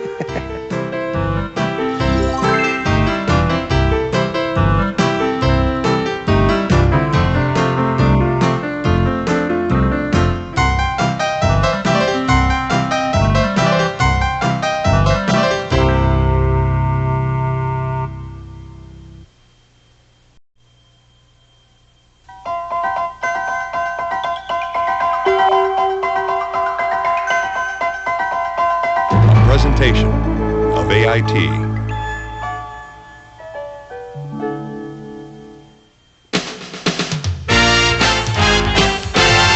When you get up in the morning and look in the mirror, you see your eyes, mouth, teeth, hair, ears, and nose. Your muscles and bones give you a real good place for you to wear your clothes.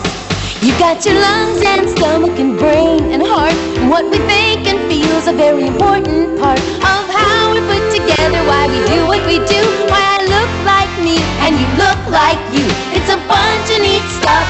It's fun to know. Watch, listen, and learn with head to toe.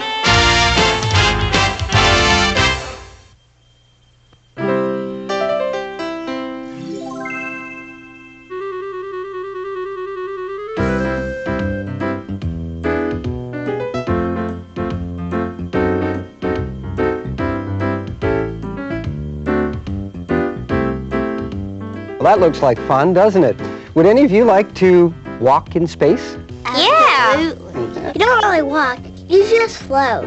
Boy, I'd sure like to be up there floating around and having fun in space. But I have a question. Why do astronauts have to wear those spacesuits all the time? Does anybody know? I do, because there isn't any air in outer space. But why is air so important? Because they have air in their spacesuits, so they can breathe. Oh, so they can breathe. Well, that's very interesting. You know, I know of another place where there isn't any air, and when people go there, they have to wear special equipment. They have to wear a special mask so that they can breathe. Any idea where it might be? No. Let's watch and find out.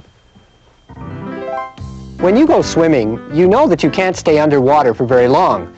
You have to hold your breath because there's no air to breathe underwater, and people need air to breathe and to live. So if you want to spend a long time underwater, you have to do what these divers do.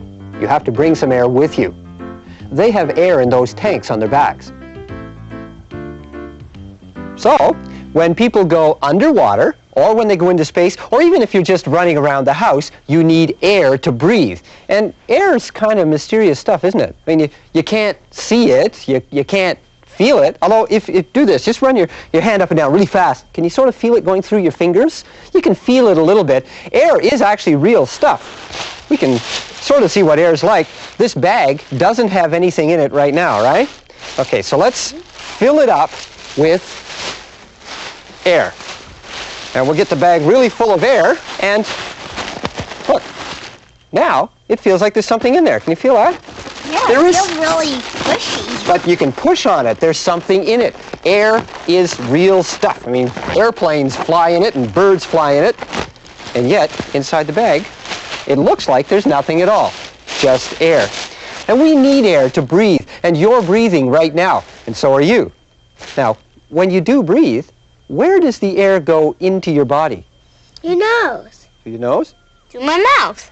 Your nose. Your mouth. We seem to have a little argument here. Your nose, your mouth. I wonder which it is. Let's do a little experiment. Put your hands over your mouth like this, really tight. Okay, now just breathe while you're doing that. Where's the air going? Through my nose. Through your nose. And if you do it really fast, you can actually hear it going in and out. Okay, now try this. Take your finger and put it over your nose like this. Pinch so that you're, okay, so you're not. Now, breathe again. Where's the air going this time? Through my mouth. Through your mouth. So you're both right. Yeah, you're both right. The air goes into your nose or into your mouth or both. And actually, it's a good thing that it can, because sometimes when you have a cold, your nose gets all stuffed up and you can't breathe through your nose. So it's a good thing that you can still breathe through your mouth. Well, if you need to breathe the air in through your nose and your mouth, where does it go then? Where does it go inside your body? Want to find out?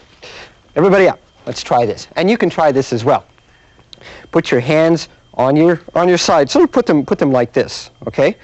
Just feel your chest. Now, take in a really deep breath. You ready? 1, 2, 3, in. Hold it. Do you feel how your chest gets bigger when you do that? Okay, now let it out. And when you let it out, your chest gets smaller. Okay, breathe in one more time. When you breathe in like this, all the way in, the air goes in through your nose and mouth and into 2 large bags that are inside your chest called your lungs. Would you like to see how your lungs work? Come on, I'll show you how your lungs actually do that. Can we breathe out? Yes. Oh, yes, you can breathe out. You can breathe out now. Okay, don't hold it in like that. Now, let's see how your lungs really work inside your chest. Come on. Now, if you could see inside your chest, that's what your lungs look like, these 2 pink bags right here. And when you breathe, these bags fill up with air. And the red thing that's in the middle, that's your heart. So your lungs kind of wrap around your heart like that. Now, the way they work is something like, well, it's sort of like this. Naomi, can you blow that balloon up? When you breathe in, your lungs get bigger, like the balloon, because they fill with air, and then let it go. When you breathe out, the air goes out, and your lungs get smaller. So your lungs are just like 2 balloons that are in your chest, like this, and you have a tube that comes up your throat, and it ends up at your nose and your mouth, and that's where you breathe in and out. Now let's have a closer look. Since this is a model, I can take it apart. So let's take this lung apart. There we are. And we'll take the heart out so that we can see this a little better. There we have our 2 lungs, and here's the tube that comes down your throat, and then see how it splits here? One goes to one lung, one goes to the other lung, and then it keeps splitting. It splits again here, and then it splits again there, and it keeps going down. And these tubes carry the air to every part of your lungs. And then, see these little tiny spots there? You can just barely see them. The tubes lead to what are called air sacs. And they do just what their name means. They take in and they fill up with air. Let's have a closer look at the air sacs. As it fills up with air, an air sac does a wonderful thing. It takes something out of the air, a special gas, and it puts that special gas into your blood. What is this special gas? Well, first we have to understand that air is actually made up of lots of different things. It's just a swirl of all these different invisible gases, but your body only needs one of them, and that one's called oxygen. Now let me spell that for you. I can spell it. You can spell oxygen? That's a pretty hard word. Give me a break. O-X-Y-G-E-N. Oxygen. Whoa, let's hear it for Jody. Oxygen. That's what your body needs. But it's only one part of the air, so your lungs do a very important job. They take just the oxygen out of the air so that your body can use it. When you breathe in, your air sacs take just the oxygen out of the air and put it into your blood. Your blood takes the oxygen to every part of your body. But something else happens. After your body uses the oxygen, well, you have inside of you a lot of gases that you didn't use. We call that used air. How do we get rid of used air? You breathe out. So, come on, let's get rid of some used air. When you breathe out, your body is getting rid of gases that it just doesn't use. So, it's oxygen in, used air out. Be glad that you breathe out your air. It's the tune on the flute and the trumpet. Be glad you can blow through your mouth when balloons need to be blown up. And be glad you can whistle and sing. Every sneeze is a reason for rejoicing. Be glad that you breathe out your air. With every pump you have the stuff to make excitement. Be glad that you breathe out your air. Be glad when you're hopping and puffing. Be glad that there's air everywhere, 'cause it lets you giggle and laugh. Be glad that you know that there's air. You don't see it, but you know it's always with you. Be glad that there's air everywhere. With every pump you have the stuff to make excitement. So, we know what your lungs like. Pure, clean oxygen. But are there things that your lungs don't like? And how do you know if your lungs don't feel right? Well, you cough. Excuse me. Have you ever done that? When you cough, your lungs might be telling you, hey, there's something in the air we just don't like. Now, let me show you some things, and you tell me which of these things would make you cough. Would this make you cough? Probably not. What if you breathed in that smoke? How about this? Would your lungs like this? Do you think you'd be coughing here? What about cigarette smoke? Does that ever make you cough? Smoke makes you cough, doesn't it? And it doesn't matter if it's smoke from burning leaves, a cigarette, or even a smokestack, your lungs just don't like it. And you can probably guess why. Your lungs like oxygen, right? Well, the smoke prevents that oxygen from getting in. So one of the ways to keep your lungs healthy is to just stay away from smoke. But what if you can't stay away from smoke? What if your job takes you near fire? Do you know who I'm talking about? Hi, Mr. Bones. Nice hat. Firefighters are around smoke all the time. So how do you think they prevent that smoke from getting into their lungs? Well, Chow's neighbor is a firefighter, and recently he went to visit her. So how are you doing today, Chow? Fine. That's good. You've come to the firehouse today to find out how firefighters keep their lungs safe in a building fire? Uh-huh. That's a very good question. We have a special piece of equipment called a self-contained breathing apparatus. We call them the SCBA for short. It looks like a scuba diver's tank. That's exactly what it is. But this one you don't use underneath the water. This is for when you're on the ground. We use this to go into building fires because there's so many poisonous gases from the things that are burning in the fire that we can't breathe that air. There's no oxygen in it, so we take our own air in this bottle. There's about 30 minutes of air in here. Air comes out of the tube and it goes into the mask. Okay, would you like to try it on? Sure. Okay, be careful, it's kind of heavy. Whoa, this is heavy. Okay, let me help you hold it. Okay, first thing you have to do is make sure that it's on. Okay? Then you put the mask over your face and you breathe it in. There's a plastic shield on there so you can see what you're doing. You feel the air? Uh-huh. See, this is clean air. It's not the air that you're going to breathe in a house that is burning. This feels funny. Let's turn it off.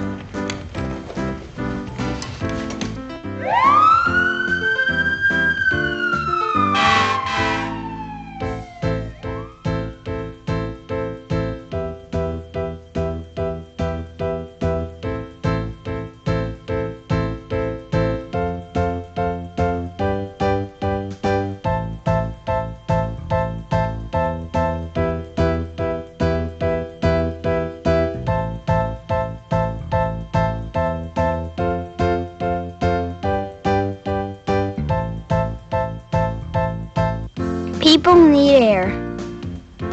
You breathe through your nose and your mouth. The air goes down an air pipe and into your lungs. When you breathe in, your lungs get bigger. Inside of your lungs are tiny sacs called air sacs. They take the oxygen out of the air and put it into your blood. When you breathe out, you're getting rid of used air. You breathe out when you talk and whistle. Your lungs don't like smoke. Stay away from smoke if you want your lungs to stay healthy. Yeah, nice fresh fruit. Here's one more thing to think about when it comes to your lungs. I'm sure your parents have told you that this is not a toy. Since we've been thinking about our lungs today, I'm sure you can see why this is a dangerous thing to play with. Oxygen does not go through plastic. So if you put this bag over your head, the oxygen cannot get into your lungs. That's why it's dangerous. It's also dangerous to put yourself into a small closed trunk or a closed refrigerator. There just may not be enough oxygen in there for you to breathe. By the way, there's something else we can do with the air that's in our lungs. We can use it to sing. It's Jody's birthday today.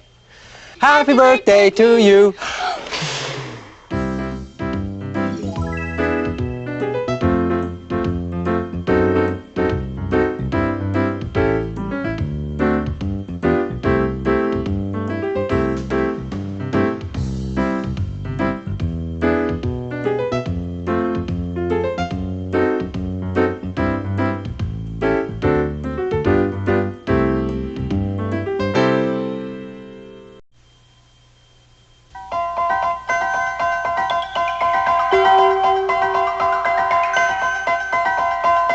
Presentation of AIT.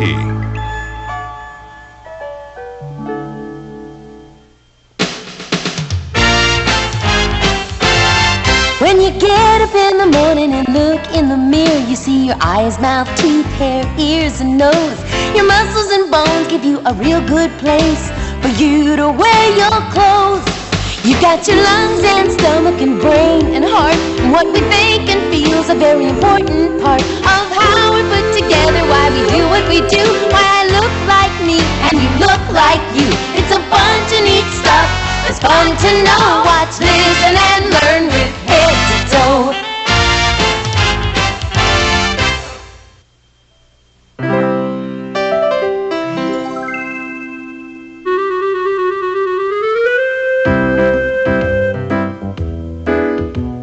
These are good. Ta-da! Who are you supposed to be? I am Sam the Magician, and I will now make something disappear. Watch carefully. Nothing up my sleeves. And abracadabra. It disappeared. I am amazing. That's not magic. Well, then where did it go? Do you know? Do you know where it went? What happens to food after you swallow it? Does it just disappear like magic? Oh, I know where it goes. Food goes down to your stomach. Well, you're right, Arnell. Food does go to your stomach, but how does it get there? And what happens to it after it's in your stomach? I don't know. Well, why don't we find out? Let's think about the amazing trip that food makes when it's inside your body. Come on, I'll show you. Isn't this neat? Yeah. This is what it would look like if you could see inside your body. And here are the organs that help you digest food. There there seems to be something missing over here. We don't have a head. And we need a head because that's where the trip that the food takes begins. Who wants to be the head? I will. Okay, Diego, come on back. You can be the head. Good. Now we have a nice head. Get right in there. So, Diego, how you doing today? Say you're hungry. I'm hungry. Hungry, huh? What's it feel like to be hungry? My stomach is growling and I don't have any energy. And all I can think of is getting some food. Excellent. Isn't it amazing how your body tells you that it needs food? You can actually feel it. So, Diego, would you like a muffin? Yes, please. Coming right up. Here we are. This is the beginning of a very long trip for this muffin. Now, where does it go? In his mouth! In the mouth. Open wide. Well, we're already seeing the first thing that happens to the food. You chew it up. Now, when you chew, your teeth act like knives, and they actually cut the food into little tiny pieces. But there's something else that happens inside your mouth. Your mouth is wet, and that liquid that's in your mouth helps make the food soft. So we'll just add a little bit of liquid here. So your teeth cut it into little pieces, and the liquid in your mouth makes it soft until it looks, well, something like that. And once it looks like this, you're ready to swallow. Have you swallowed your muffin, Diego? Yes. Okay, when you swallow, it goes down your throat. So right now, these little pieces of food go down a tube that's inside your throat, and when you swallow, they go down and down and down until they end up inside, or now what? In your stomach. Right. And there's your stomach right there, and that's where the food goes, but the trip isn't over yet because something else happens inside your stomach.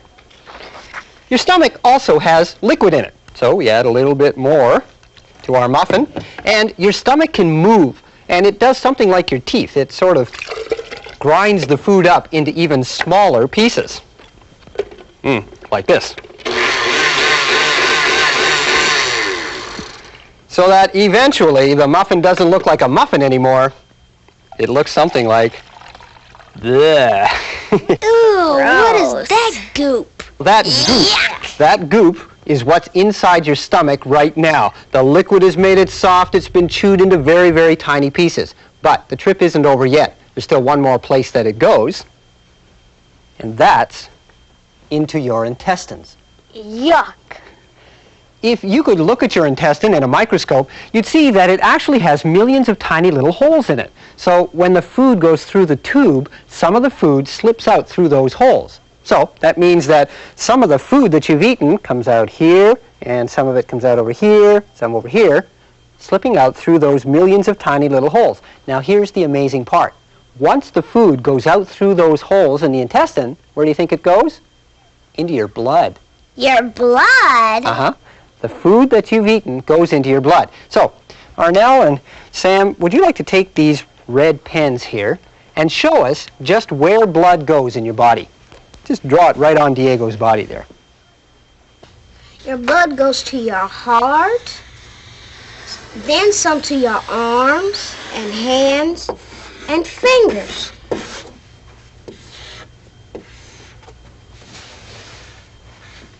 Some blood goes down your legs and to your feet. Don't forget my brain. Okay. Here's the blood going to your brain. Your blood goes almost everywhere in your body, and in your blood are those tiny pieces of food. And that's how your body gets its food. When you eat, your teeth mash the food into little pieces, your stomach turns it into a liquid so it can go into your intestine, into your blood, and flow throughout your entire body. And that happens every time you eat. Oranges. What if all you ever wanted to eat were oranges? And you had oranges for breakfast, oranges for lunch, for a snack you have oranges, oranges for dinner. You'd get tired of oranges pretty fast, wouldn't you? And at the same time, your body would not be getting everything it needs to stay healthy. I mean, oranges are good for you, but your body needs different kinds of food so that it can grow, so that you can have energy. Energy to ride your bicycle, run upstairs, and move all the parts of your body. But how do you know which are the right kinds of food to eat? Well, the kids can help us find out. Arnell, Sam, Diego, come over here. Hi, guys. Hi, Bob. We made the basket for the 5 food groups. That's great. What's a food group, Sam? It's a lot of different foods that are alike, like milk. That's all the foods that come from milk, like yogurt and cheese and ice cream. Milk are good for your bones and teeth. And vegetables. Vegetables come from plants, like beans and lettuce and carrots. Vegetables are good for your blood and your skin and your eyes. Oh, I see. So by eating different foods, the parts of your body get everything they need to stay healthy.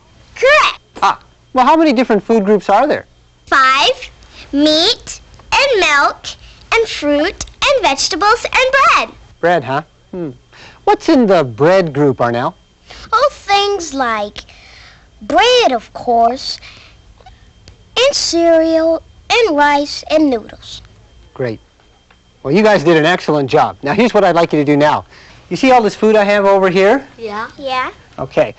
I wonder which types of food go into the different groups. Do you think that you could sort all this food and put them into the different baskets so they're in the right groups? Sure, no problem. All right, but there's a catch to this. There's a catch to this. Do you think you could do all of that in less than 30 seconds? Huddle.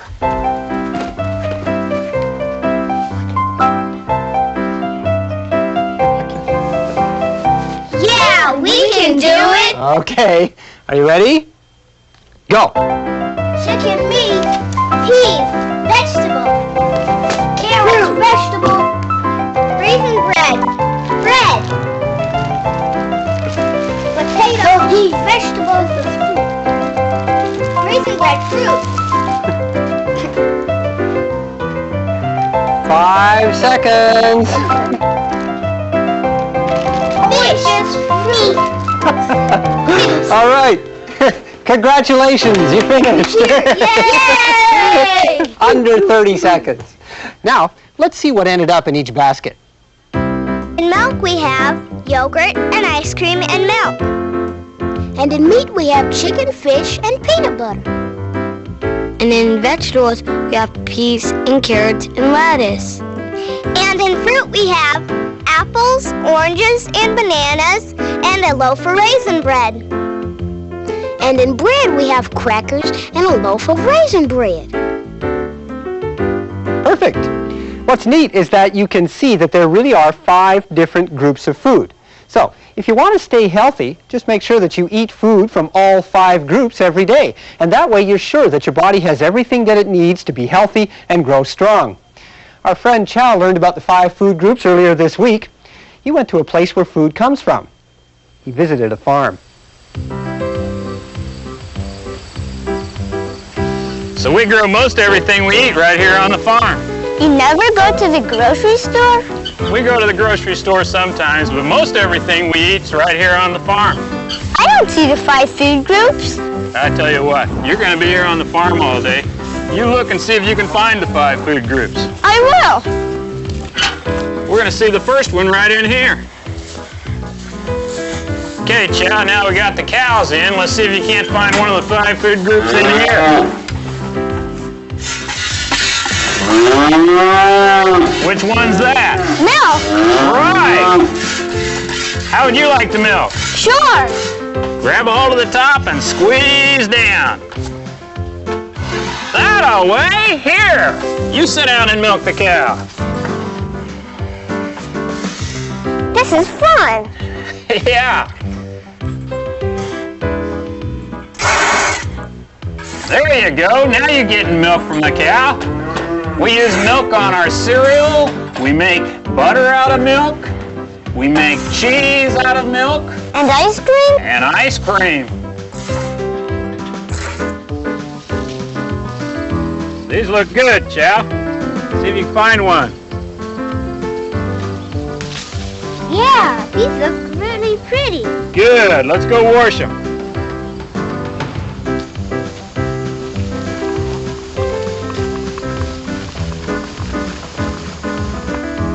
This is our pumpkin patch, Chow. We have a few this year, not quite as many as what I'd like, but we have some pretty ones in there. Would you like one? Yeah. Why don't you take this one home? Thanks. Well, you're welcome. Chow, I think there's a nice big pepper down there.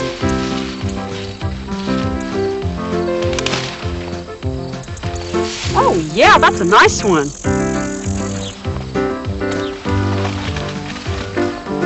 Chow, here's some Better Boy tomatoes. Would you like to have some of those for your basket? Sure. They're just really ripe, aren't they? I never knew tomato plants could get this big. Well, these sure did.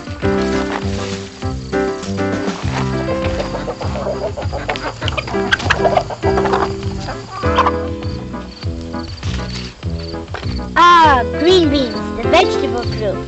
They sure are.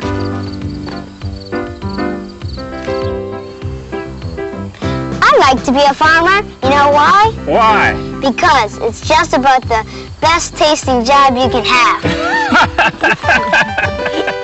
For my next trick, I'll turn this apple into a liquid. And for my next trick, I will turn this carrot into a liquid. And for my next trick, I'm going to turn this sandwich into a liquid. What happens to food inside your body isn't magic, but it sure is amazing. And it's good too, isn't it? Let's eat. Okay, pass over the sandwich.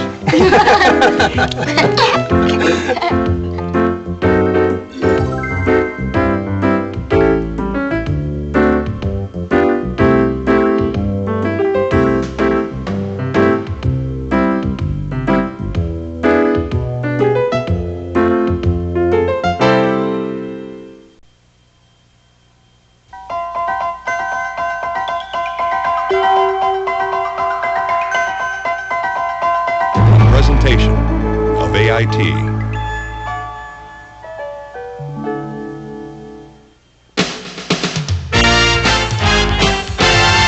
When you get up in the morning and look in the mirror, you see your eyes, mouth, teeth, hair, ears, and nose. Your muscles and bones give you a real good place for you to wear your clothes.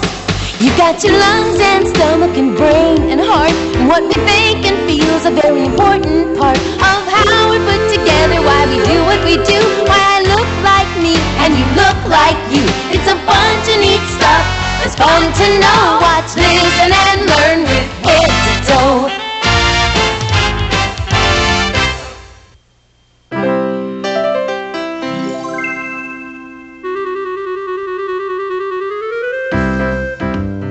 Yeah, get that one.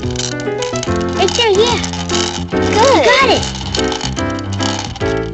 Oh, hi. What? The show started. Oh, hi.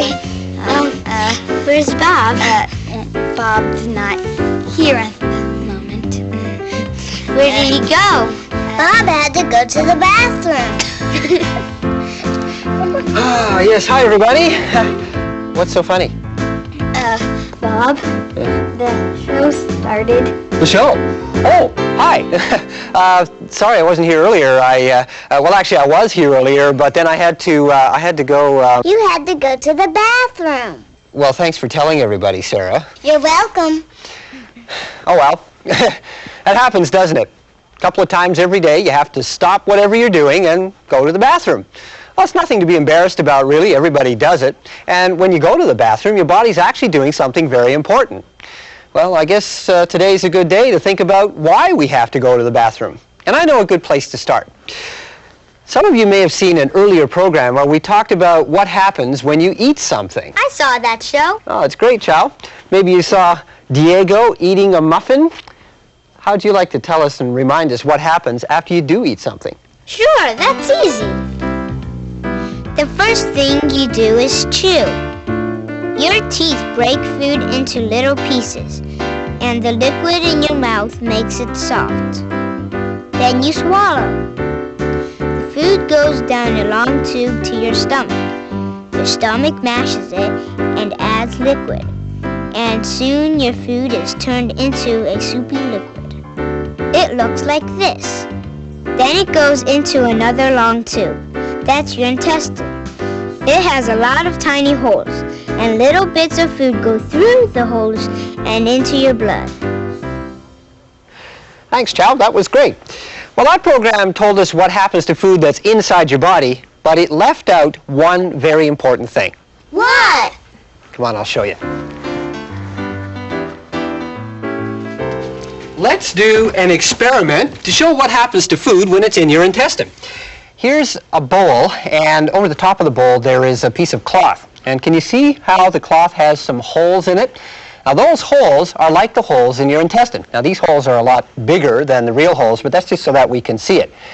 Now when the food goes into your intestine, it goes through the holes and it goes into your blood. Well, let's get some food here. Before it gets to the intestine, it's in your stomach. So here's what used to be a muffin inside our stomach here. And let's suppose you're really hungry. You want to have another one. So Naomi, do you want to take this muffin and just grind it up there inside the stomach? Now your stomach adds fluids to that food to help break it down. Hello, Bird. Hi, Bob. So we'll just add a little bit of fluid here. And then your stomach churns that food around so that it'll break it down even further. So you want to churn up the stomach there. Ah, there it goes, and turns our muffin into a nice sloppy goop. Okay, now it goes into the intestine. So let's see what happens when it gets to the intestine wall. Naomi, just pour it right on through the cloth there, and let's see what happens. So, what happened? All of it didn't go through. That's right. Look carefully. You can see that in the bottom of the bowl, some of it did go through, and that liquid that does go through goes into your blood, and then that goes through your whole body, and that's how your body gets food. But your body doesn't use all of the food that you eat. Now, we have a name for that. That's called waste. And because your body doesn't use the waste, it has to get rid of it somehow. That's why we go to the bathroom. That's right, Sarah. That's why we go to the bathroom. Since your body doesn't use all of the food that we eat, it has to get rid of the waste. And to show you just how it does that, let's go to a model. It's just over here. This is a model of what the inside of your body looks like. Say hi to Kathy. Hi, Kathy. Now, this part down here, that's where the food goes after you eat it. It's the soft part of your tummy. Can you feel this part right here? Feel how it's kind of soft down there? Yeah, that's this part here. So after you eat the food, it goes into your mouth, down the throat, and into this kind of baggy looking thing. What do you think that is? A stomach. That's right. That's your stomach, and that's where the food is turned into that goop that we had before. And then it goes into this long tube down here. We call that the small intestine. And that's the tube that's as long as this room, and it's all been stuffed up in there. So some of the food goes through the little tiny holes into the blood, and then the stuff that doesn't do that, that your body doesn't use, goes all the way through the tube, and that waste goes into this part here. What do you think that's called? The large intestine. Yeah, that's right. It's the large intestine because it's larger than the small intestine, and then that waste goes all the way around here, and the large intestine holds onto it until we need to get rid of it. That's when we go to the bathroom. And that's when we go to the bathroom. That's right. I'll get it! It's Pete! Hey, hi, Pete. How's it going? Bob. Good to see you. What brings you to this part of the neighborhood? Well, I just thought I'd stop by and see what you all were thinking about today. We're going to the bathroom. Excuse me? No, we're thinking about how your body gets rid of food that it doesn't use. Amazing. I can't believe this, but I once wrote a song about that very subject. You did? Most people write about love or the moon. I wrote a song about waste. Wow. Well, can we hear the song? Yeah. Twist my arm, maybe. Oh, okay, I'll do it. Oh, wow. Okay. You want to play along with me, Bob? Sure, I know you I'll, play guitar. Yeah, okay. I'll try to follow you here. See if we can make this happen. Let's see. It's been a while. Let me see if I remember this. Okay. When you have a meal, you sometimes feel you can eat every bit of the food. But when the eating starts, you always find parts that aren't supposed to be chewed. There's always something left over, the part that you don't eat. Like the stem and the pit and the cob and the grit and the bone in the middle of the meat. Yes, there's always something left over. It sits there in a clump. So you put it in a can and then the garbage man takes it to the dump. Yes, you put it in a can and then the garbage man takes it to the dump. After you eat and you're feeling real neat, your intestines have work to do. But soon you feel, hey, part of that meal is moving all the way through. 'Cause there's always something left over, the part you don't digest. Your bodies use only part of the food and leave behind the rest. Yes, there's always something left over. It sits there in a glop. That's when you know I've got to go, and the bathroom's your next stop. Help me now, guys. And that's when you know I've got to go. The bathroom's your next stop. All right. Great song, great song. Thank you. Pete, that's got to be the silliest, the most wonderful song I think I've ever heard. Well, I'd have to admit it probably is the best song I've ever written about waste. Well, you don't hear too many songs about that subject. Well, it's getting late. I better be heading out. Oh, well, thank you very much for dropping by, Pete. Thanks for the song. That was great. Thank you. Good to see y'all. Okay. Bye. Bye. Bye. By the way, Chow, can you tell me where the bathroom is? Right around the corner. Thank you. Bye, Pete. Bye, Pete. Bye. Great song. Well, so far we've only been talking about one kind of waste that your body produces. That's the solid waste. But you know that when you go to the bathroom, you also produce a yellow liquid.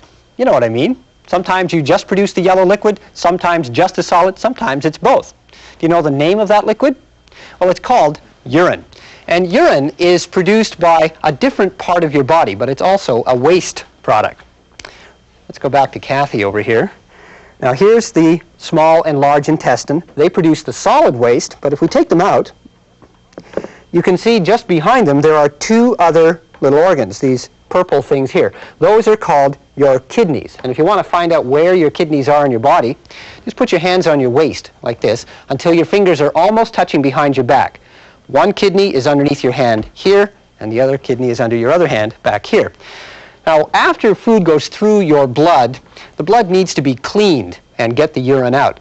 Well, that's what the kidneys do. They clean the blood, they produce the urine, which is the leftover waste that your body doesn't use, and then it goes down these tubes here and here, and into another part that's called the bladder. And the bladder is really nothing more than just a little bag. It's sort of like this balloon that's filled with liquid. And when that bladder fills up, that's when you need to go to the bathroom. And when you do need to go to the bathroom, the bag empties and you produce the urine. It's kind of neat how your body tells you how you need to go to the bathroom. You just don't feel very comfortable. Well, if you do get that feeling of discomfort, go. It's not good to try to hold it back. So your body produces waste by itself. It gets rid of waste by itself. But you can also help, because there are certain foods that actually help your body to get rid of waste. What kinds of foods? Well, Janice went to the store to find out. Hi, Janice here, Kid Reporter. Today I'm at the grocery store asking people what food helps your body get rid of waste. Excuse me, Yeah? what makes waste? Doesn't everything make waste? Can you tell me what makes waste? Well, gee, I never thought about that before. Have you ever thought about that before? No, I hadn't thought about that before. Excuse me, can you tell me what makes waste? That's easy. We learned it in school. I'll show you. Dad, I'll be back. I'm going to be on TV. Hi, Mom. Oh, and by the way, this is Tiffany. Hi. Well, look, everything in these aisles helps you get rid of waste. That's because fruits and vegetables have lots of fiber. What's fiber? Well, it's kind of hard to explain. It's like some foods just go through your stomach and intestine really easy. Fruits and vegetables and anything with whole grain, like this loaf of bread. Oh, I see. Can we do anything to help with our liquid waste, Tiffany? Definitely. It's good to drink lots of liquids, like juice and milk. And just drinking lots of water helps your kidneys make urine. Well, thanks, Tiffany. You're welcome. So that's the scoop. Foods with a lot of fiber like fruits and vegetables help your body make solid waste. And drinking a lot of liquids help your kidneys make urine. And now back to our studio. Your body makes two kinds of waste. When you eat, the food goes to your stomach and then into your small intestine. There, most of it goes through tiny holes and enters your blood. But some of the food is left behind. That's solid waste. Solid waste goes into the large intestine, and you get rid of it when you go to the bathroom. Liquid waste, also called urine, is made in your kidneys. Your kidneys clean your blood. Urine flows from your kidneys to your bladder, which holds it until you go to the bathroom. Some kinds of food help your body make waste, like fruit and vegetables and whole grains. These foods have fiber, and that keeps your stomach and intestines working really well. And drinking a lot of liquid helps your body make urine. Well, Sarah, do you think there's anything else we need to mention about waste? Yes. What's that? It's your turn to clean out the cat box.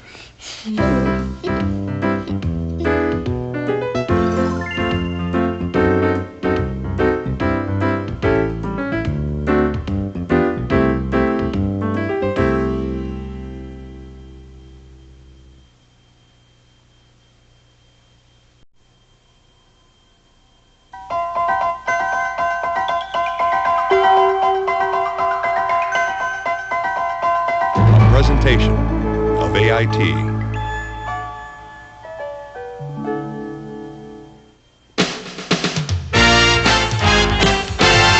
When you get up in the morning and look in the mirror, you see your eyes, mouth, teeth, hair, ears, and nose. Your muscles and bones give you a real good place for you to wear your clothes. You've got your lungs and stomach and brain and heart, and what we think and feel is a very important part of how we put together why we do what we do, why I look like me and you look like you. It's a bunch of neat stuff. It's fun to know. Watch, listen, and learn with head to toe.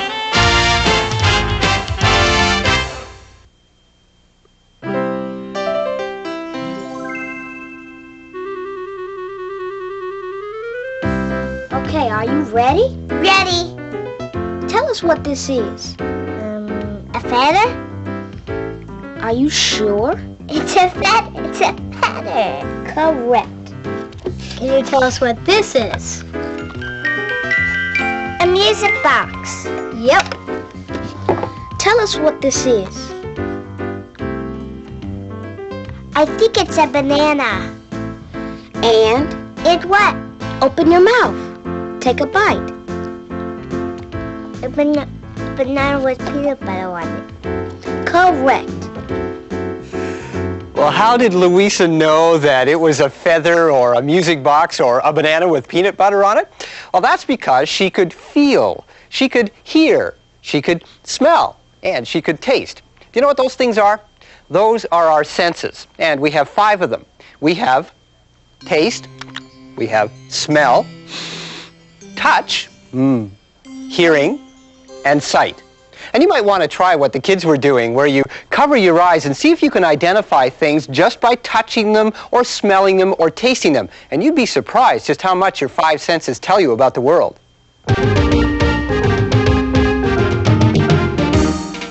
What part of you hears the ocean roar and the sound of rain as it starts to pour? What part of you hears your uncle snore? That's what your ears are for. That's what your ears are for. Won't you come and sing along, learning all day long, singing the senses song? What part of you can touch and explore the fur on a cat or the sand on the shore?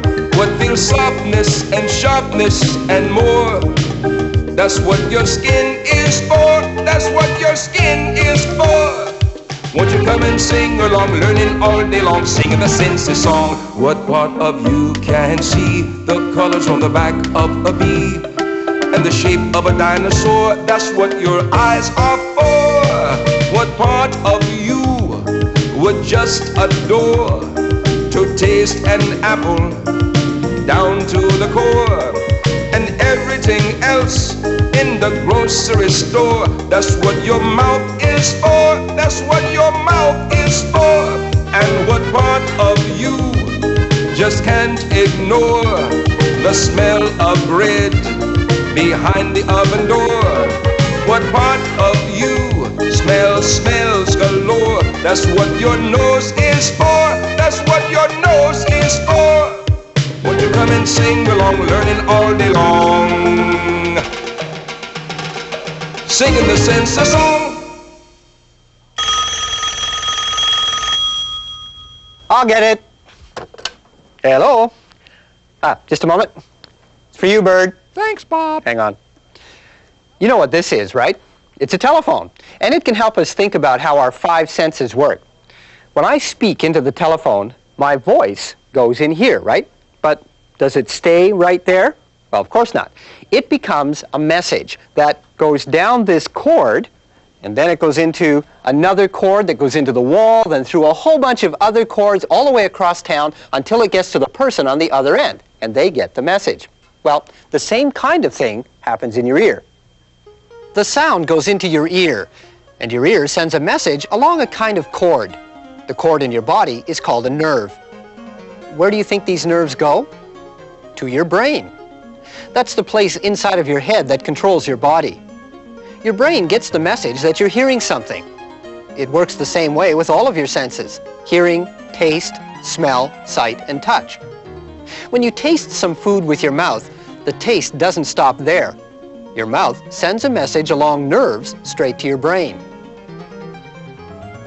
When you smell something with your nose, or see something with your eyes, or touch something with your hand, or feel something with your foot, all of those messages are sent to your brain through nerves.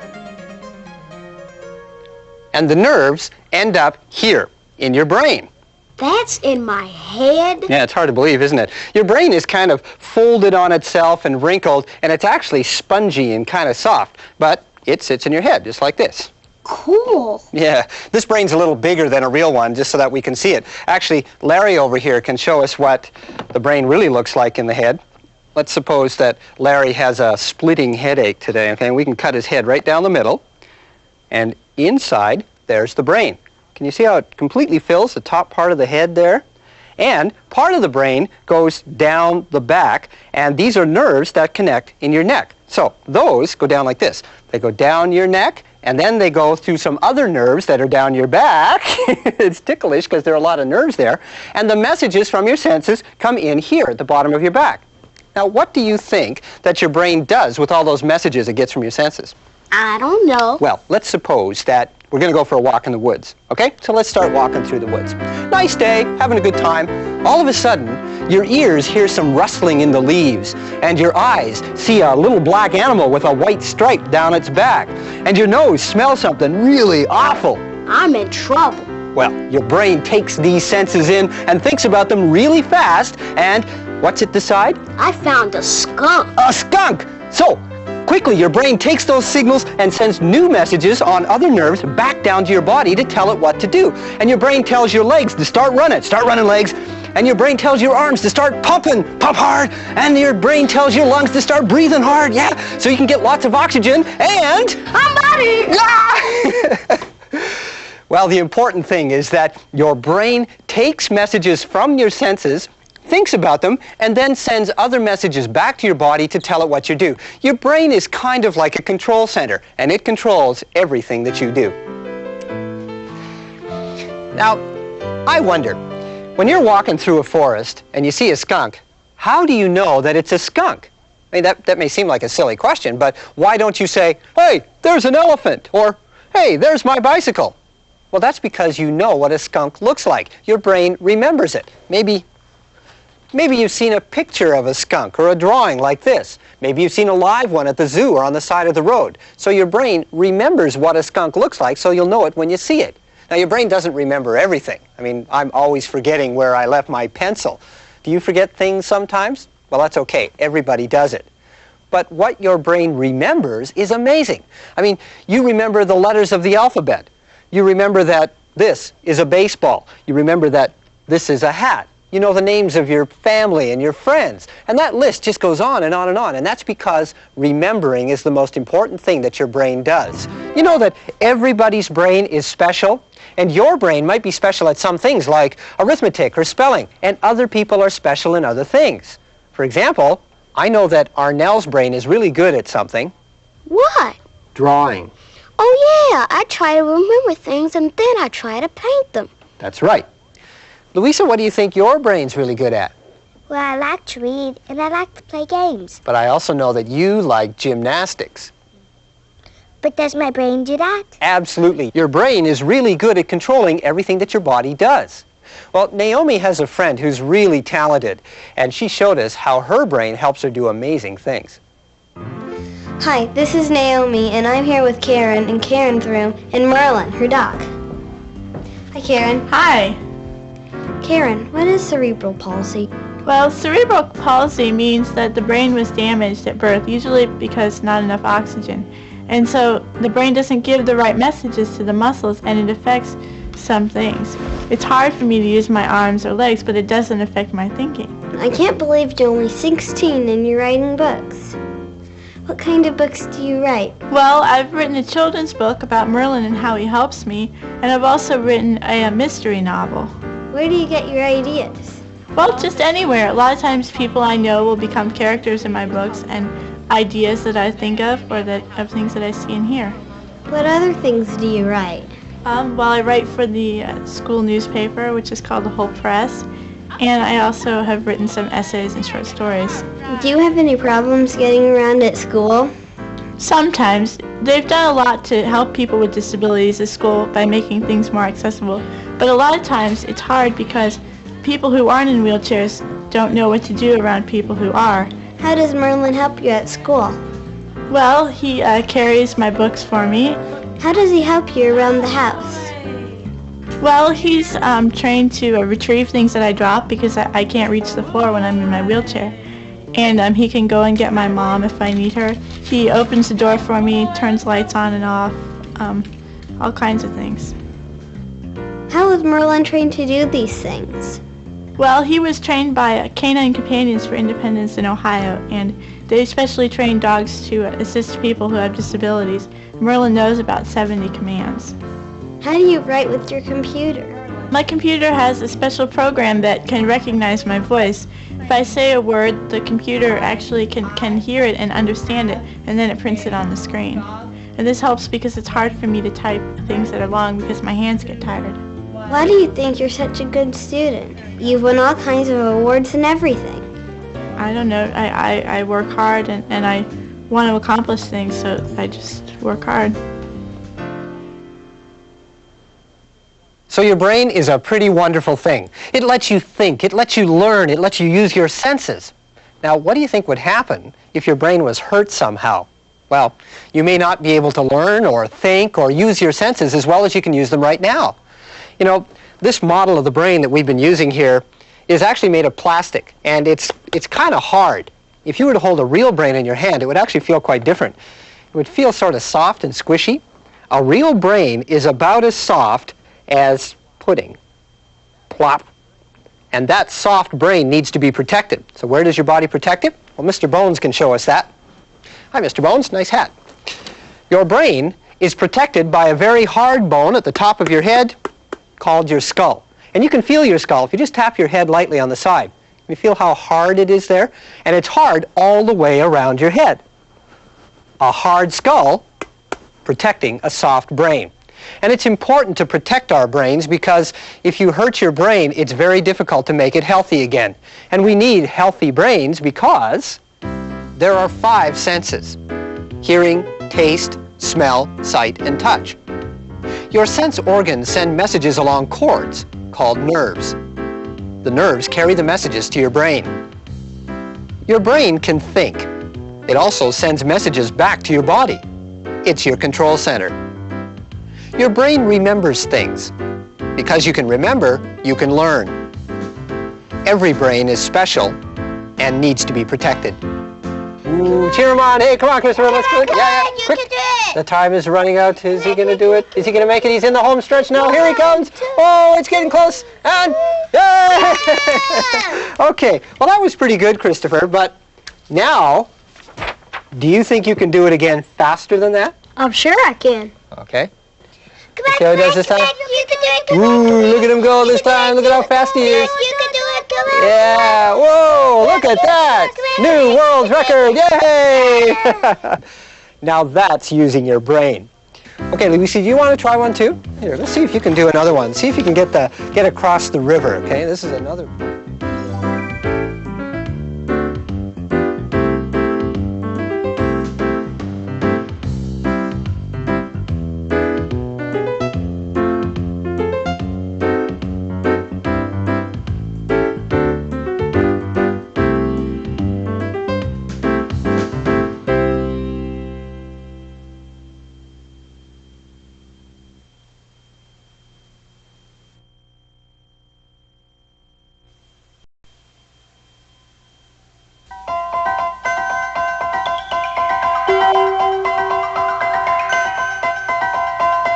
Presentation of AIT.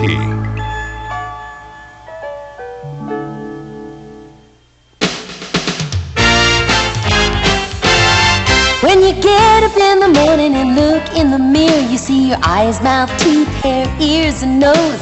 Your muscles and bones give you a real good place for you to wear your clothes.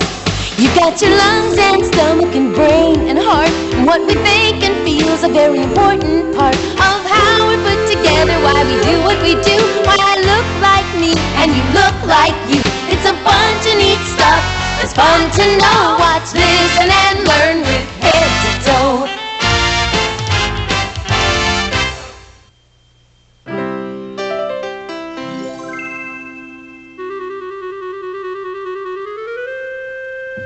Don't touch that dial. It's time for your favorite show, The Attack of the Invisible Invaders. Sparky, we're being attacked by invisible invaders. You mean space aliens? No, worse than space aliens. You mean ghosts? No, we don't believe in ghosts. These invisible invaders are for real. You mean? Yes, Sparky, we're being attacked by germs. Be sure to tune in next time when Sparky says, I don't feel so good. The end. Bye. Have a good flight. Say goodbye, bird. Attack of the Invisible Invaders. It sounds like some kind of scary movie. Ooh. But you know, invisible invaders really do exist. We call them germs. And germs are so small that you can only see them through a microscope. Germs float through the air, they land on your furniture, they cling to your drinking glass, ugh. They even land on your skin. Germs are everywhere. And it's important that we think about germs because if they get inside your body, you can become really sick. And we all know that getting sick isn't much fun. So let's have a look through the microscope and see what these tiny germs really look like. Germs are alive. If germs like these get into your body, you might get the flu. Germs may give you a runny nose, sore throat, make you sneeze and cough so you have to stay home from school. These germs can get into your body and make you sick.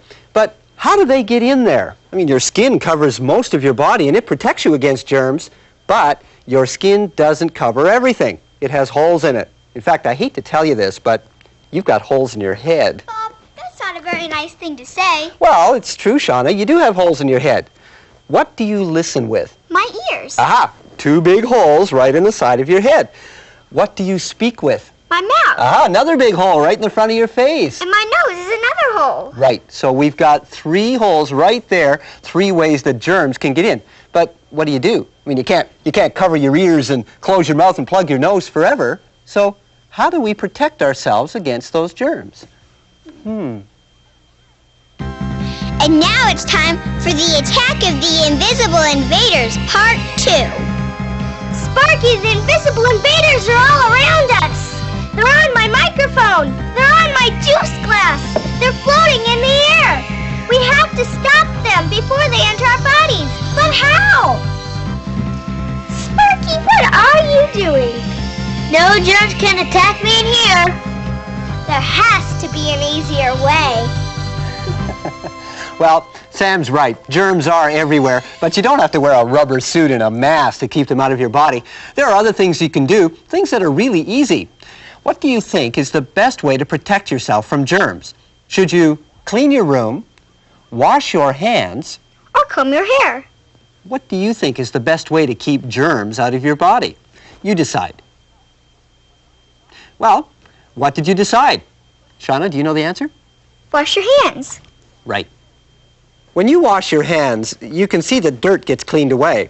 But what you don't see is that most of the germs on your hands get killed. That's because soap and water kill germs. And your hands can have a lot of germs on them. Why? Because we use our hands for everything.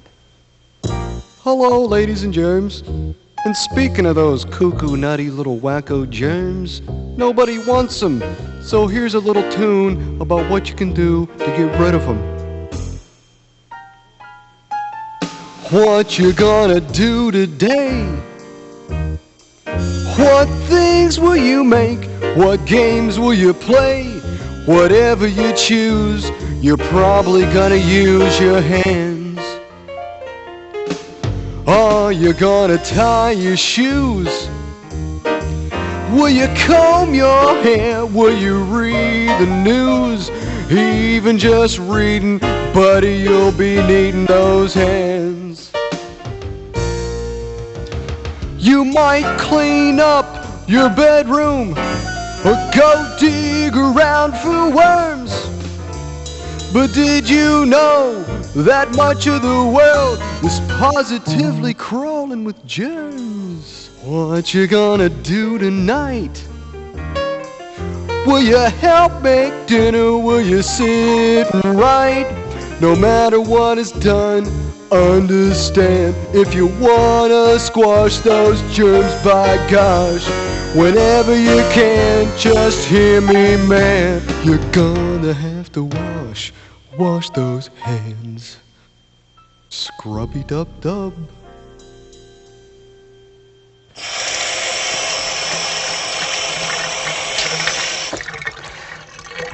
Every time you touch something, there's a chance that germs get onto your hands. So then when you touch your face, like around your eyes or your nose or your mouth, those germs could get into your body.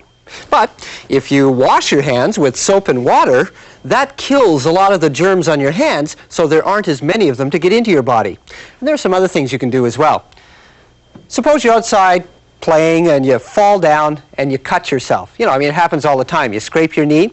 Well, that cut becomes another hole in your body. So if you wash the cut with soap and water, then that can prevent germs from getting in. Here's something else. Suppose you're thirsty. You'd like a drink? Go over to the sink and you see a glass sitting there. But other people have been drinking from this glass before you. Should you take a drink from it? Yes or no? Well, the answer is no. The people who drank from this glass before you left germs around the rim. So when you drink from it, those germs can go into your mouth and into your body. So wash the glass before you drink from it. One more thing. Suppose a friend of yours got a really nice big lollipop and has been licking it away, and they offer you a lick. Should you lick the lollipop? Yes or no? Even though you can't see them, the germs are there, and they could make you sick. But you know something? Oh, hi, Mr. Bones. Nice mask. Your body is very, very good at fighting germs. Inside of your body are millions of special cells, a tiny army of germ killers that live in your blood. When germs get into your body, these special cells find the germs and attack them.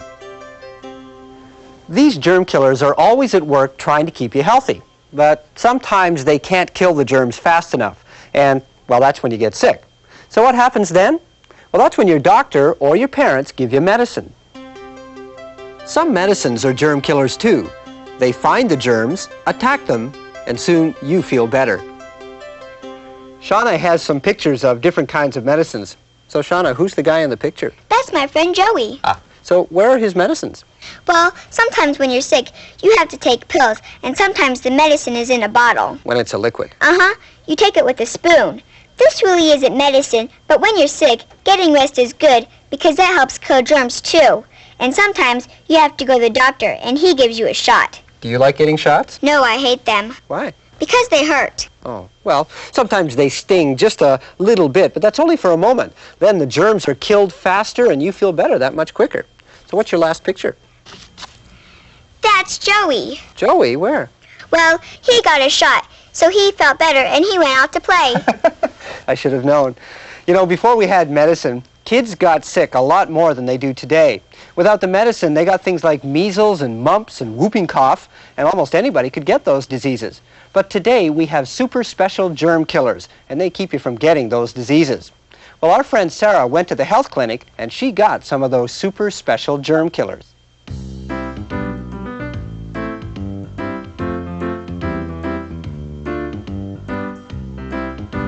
But Dad, I'm not sick. I know you're not sick. So why do I have to go to the doctors? Sarah, sometimes we have to go to the doctors even when we're not sick. Why? I'll let the doctor tell you. Okay.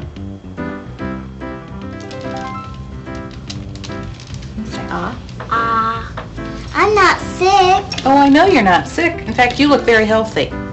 So why do I have to go to the doctors? Well, we don't want you to become sick. A long time ago, kids used to get spots all over their face and cough, or their neck and face would get very swollen, or sometimes they couldn't even walk.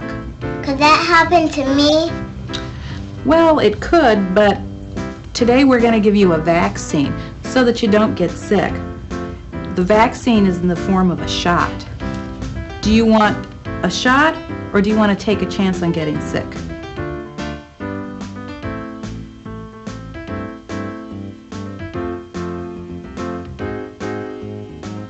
I think I want to have a shot. I think you made a very good choice.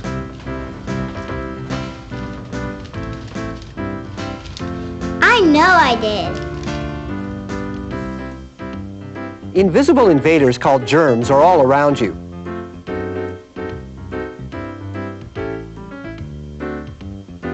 They can get into your body. You get a lot of germs on your hands, but soap and water kills germs. So the best way to fight germs is to wash your hands often, especially before you eat and after you go to the bathroom. And never put objects into your mouth or anything that other people have put into theirs. If germs get into your body, they're attacked by germ killers in your blood. Medicines also help kill germs in your body. Special medicines called vaccines can keep you from getting the measles and other terrible diseases. Ooh! This is terrible! This is horrible! This is the worst thing in the history of the universe! What, Sparky? What? I cut my finger! What should I do? You should know that by now. Oh yeah, you drive.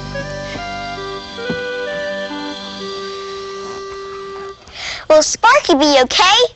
What should he do to the cut on his finger to protect him from the attack of the invisible invaders? Do you know?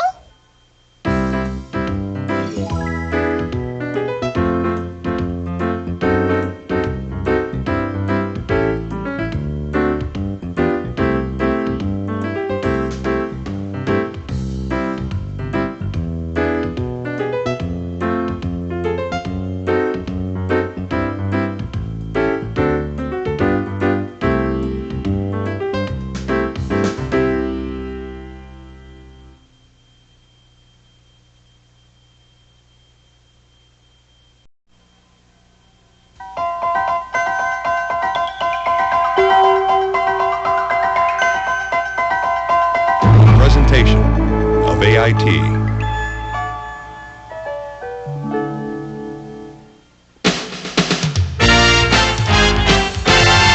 When you get up in the morning and look in the mirror, you see your eyes, mouth, teeth, hair, ears, and nose. Your muscles and bones give you a real good place for you to wear your clothes. You've got your lungs and stomach and brain and heart, and what we think and feel is a very important part of how we're put together, why we do what we do, why I look like me and you look like you. It's a bunch of neat stuff It's fun to know, watch, listen, and learn with head to toe.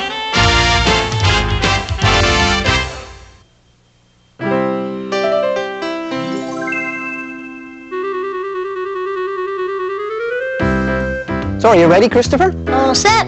Christopher took his tape recorder and he recorded all kinds of interesting sounds, and he wants us to try to guess what they are. Okay? Listen. That's easy. That's the sound of a clock. Uh-huh. Okay. Oh. That's easy. That's a drip, like out of a tap or a faucet. Yep, you're right. Okay. You'll never guess this one, though.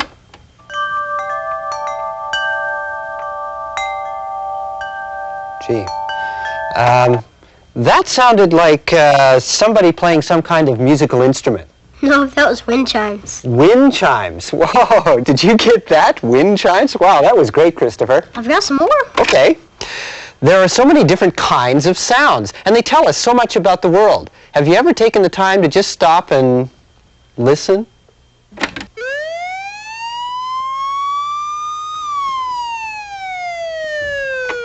Well, that was a siren. Was it a police car? An ambulance. Ah, okay.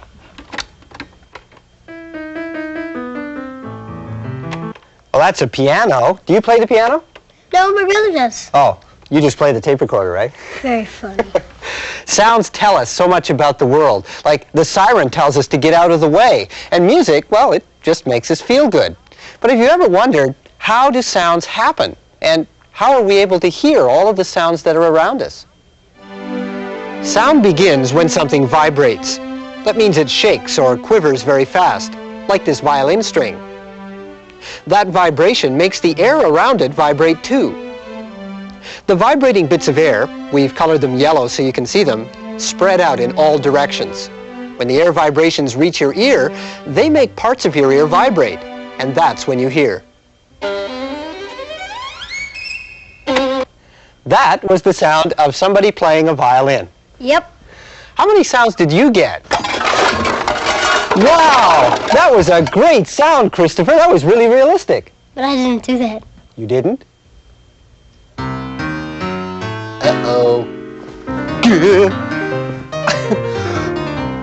Is everybody okay? What happened? We accidentally tipped over recycling bins. We were looking for these. Tin cans? We're going to make a telephone. Oh, a tin can telephone. Oh, that's a great project. We'll clean out first. Okay. Yeah. Can Christopher help you work on it? Okay, you guys get busy there. Have you ever done that? Tried to make a telephone out of 2 tin cans and a string? It's a great thing to do because it really shows you how sound comes from vibrations. Now, while the kids are working on their telephone, that gives us a chance to think about what happens to those vibrations when they get inside your ears. Oh, hi, Mr. Bones. Nice earmuffs. When somebody says ears, what do you think of? These things, right? Well, here's a model of your ears, and it shows you what your ear looks like on the outside and on the inside. Now, let's talk about the outside part first. Now, the part of your ear that you can see on the outside of your head is called the outer ear because it's on the outside. And this part acts kind of like, well, like this. This is a cone. The kids made it. It's just out of paper. And when sound goes in here, it comes out the other end. And if I hold this up to my ears, I can hear much better now. I can hear the sound of the refrigerator motor. And I can hear the sound of the bird outside. Hello, bird. Hi, Bob. Would you like to try it? Let's do this. The kids are still working on their telephone way on the other side of the room. Can you hear them? Listen. Hello. You can hear them a little bit, but they're kind of far away. Now let's try it with this. We'll bring down our microphone here so you can hear better. Now, listen to what happens when I put the cone over top. What's it sound like now? B-E-T. What? B-E-T. Can you hear them better now? It must be fun. Now listen to what happens when I turn it over this way. Can you hear them now? Not as well. You hear best when your ears are pointed right at the sound. Joy, I'm going to the museum today. Are you going? So that's how the outer part of your ear works. It sort of works like this cone to direct sound into your head. In fact, you can do this yourself. Try this right now. Just take your hands, cup them like that, and put them behind your ears and listen. Can you hear better? In fact, I can hear my own voice better now because my hands are directing the sound into my ear. So that's why the outside of your ear is sort of shaped like a cupped hand. And it directs the sound where? Into a hole. And that hole goes here. Now, sounds are vibrations in the air. And when they go into your ear, the first thing they hit is a drum. It looks like this. Let me take this piece out. It's called your eardrum because it really looks like a little drum. It's round and it has a very tight skin across the center. And when sound vibrations hit that, it vibrates up and down many times a second, really fast. And I can show you how that works. In fact, this is something that you can try yourself. I've taken a glass and attached some plastic wrap to it and stretched it very tightly over the opening of the glass so that it's really tight like a drum, like your eardrum. Now, when sound vibrations hit that, it will vibrate up and down. And just to show you what that looks like, let's put some salt on top of our drum. And that's just so that we can see how it vibrates when sound hits it. Now, we need some sound. Let's see, here's a ukulele. We can use this. Watch what happens to the salt when I make a sound.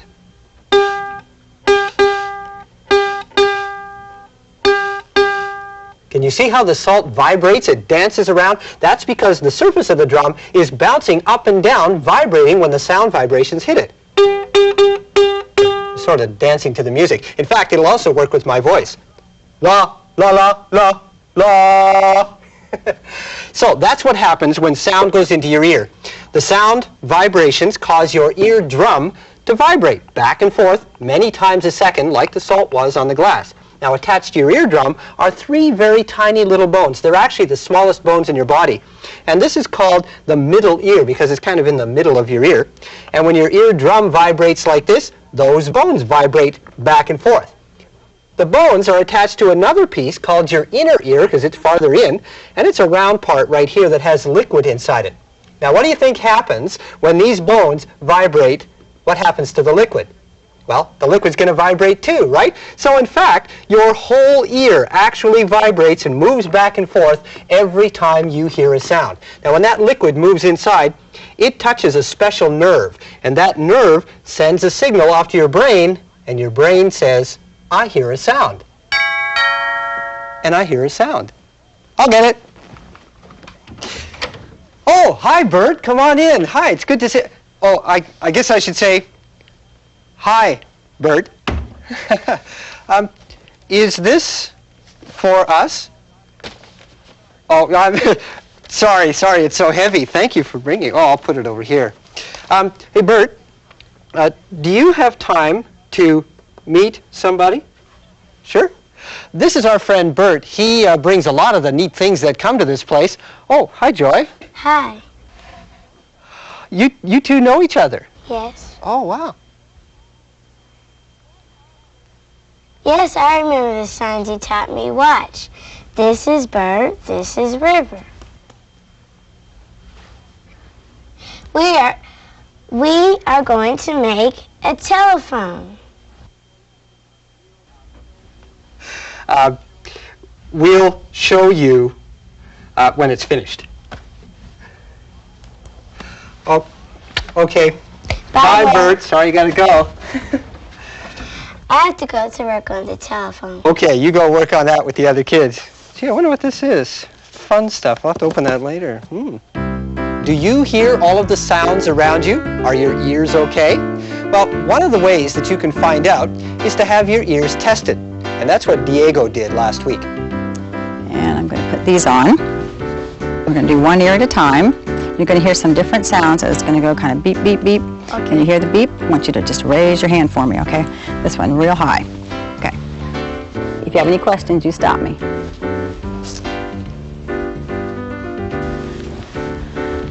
Okay, ready?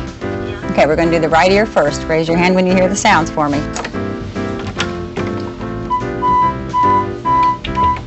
Good. Now it's going to get softer. Listen for this one.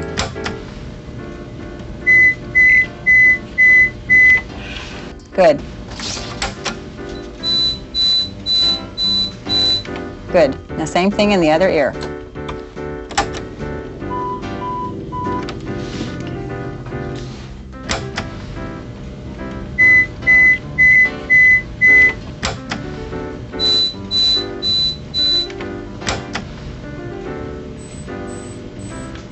Good job.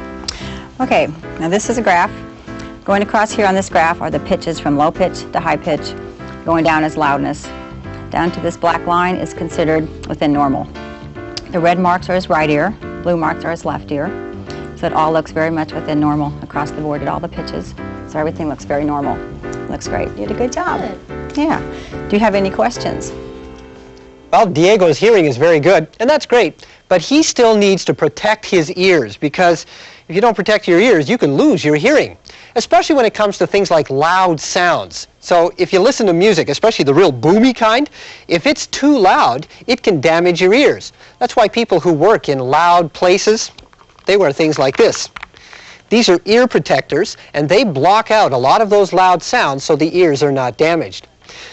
Did you know that you can damage your own ears? Every time you clean them, you should never ever stick anything like this inside your ear. This is a cotton swab. Now you can clean lots of things with these, but not your ears, because your eardrum, remember that little drum that's just inside your ear? Well, if you put a cotton swab in, it could push against that and it could damage your eardrum and damage your hearing. So if you're going to wash your ears, do it with a cloth and just wash the outside of your ear and do it very gently. It's important to keep your ears healthy because the world is full of sounds. Sounds begin when something vibrates. Vibrations travel through the air to our ears. The ear has 5 major parts. The outer ear, which you can see, the eardrum, 3 bones attached to the eardrum, which pass vibrations on to the liquid in the inner ear, which sends a message through a nerve all the way to your brain. Some people are hearing impaired. Many of them use signs to communicate. You can have your hearing tested. Loud sounds might damage your ears, and never ever put anything inside of them. So, what's in the box? Well, I don't know. This is the box that Bert brought me, so let's see what it is in there. Ooh, look at that. Isn't that nice? That's a seashell. You know, they say that you can hear the sound of the ocean in a seashell if you listen like this. Oh, yeah. Can you hear something, Christopher? Yeah. Isn't that neat? Maybe we can all try it later on. Bob, we got our tin can telephones ready. You did? Okay, well then let's try it out and see how it works. Oh, a really long string you've got on that. Okay. Hello, hello, can you hear me? Does this thing work? I hear you. Can you hear me? Yes, really loud. Isn't that great? The phone really works. Now, why do you think that the tin can telephone really does work? Well, now that you know something about vibrations, maybe you can figure it out. Bob? Yes, Sarah? It's for you. For me? Who's calling me here? Hello? I told you not to call me here. Did it work? Could you really hear through that? Yeah, it really works through the string, doesn't it? Yeah. Could you? Yeah.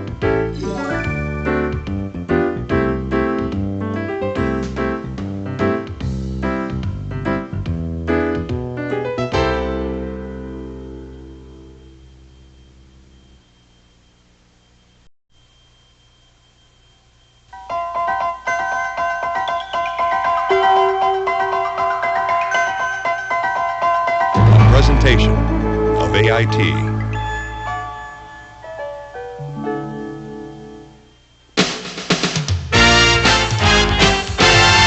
When you get up in the morning and look in the mirror, you see your eyes, mouth, teeth, hair, ears, and nose. Your muscles and bones give you a real good place for you to wear your clothes. You've got your lungs and stomach and brain and heart, and what we think and feel is a very important part of how we're put together, why we do what we do, why I look like me and you look like you. It's a bunch of neat stuff. It's fun to know. Watch, listen, and learn with head to toe.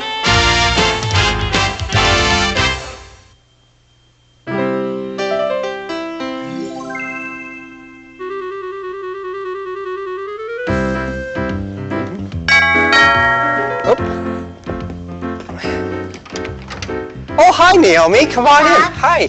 Chow and Sarah are already here. So what's new? What's different about me? What's different about you? You have a new shirt? No. No. Okay. You have a new pair of shoes? No. No. Well, there is something different about you, but I can't quite see what it is. What? I know. You've got a new haircut. Bob! Oh, you have new glasses. I didn't notice that. Hey, everybody, come here. Look, Naomi's got some new pair of glasses. Isn't that neat? Can you see better now? A lot better. Before I had trouble seeing things far away. Well, how did you know what kind of glasses to get? I went to the eye doctor. Okay, Naomi, I'm going to have you hold this, and I want you to cover up your right eye for me. And you see that chart out there? I want you to tell me the smallest row of letters that you can read. And take a guess. It's all right to guess. O-H-P-L-C.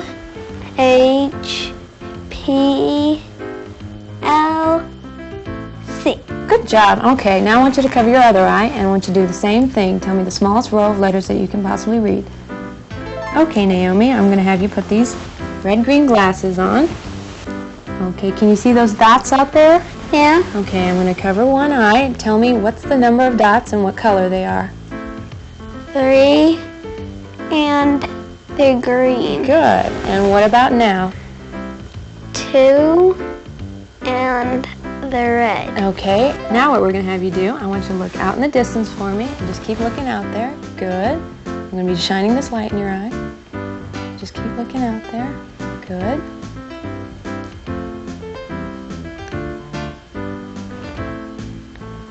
Okay, now what we're going to do is put some lenses in front of your eyes. And you go ahead and sit back and see if these lenses will improve your vision any. What I'm going to have you do is look out at that chart. Can you see that row of lines? Yeah. All right, I want you to tell me when that first gets a little bit blurry to you. A little blurry. It's a little blurry. Can you make it out here? No. No. Okay, I want you to tell me when you can first see a letter on that line. I can see a letter. Okay, does this improve it any? Yeah. Okay, what about here? Or does it look the same? It just looks the same. Looks the same. Good. Okay, I want you to keep looking at that row of letters, and I want you to tell me which one looks better to you. 1 or 2? 1. Good. Okay, Naomi, what we're going to do now, if you look out through those lenses, and then look out without the lenses, which looks better? With the lenses. Okay, good. So what we're going to do now is go to the frame room and help you pick out some glasses for your new prescription. Okay. Okay. Try these on. The only hard part was deciding which ones look best.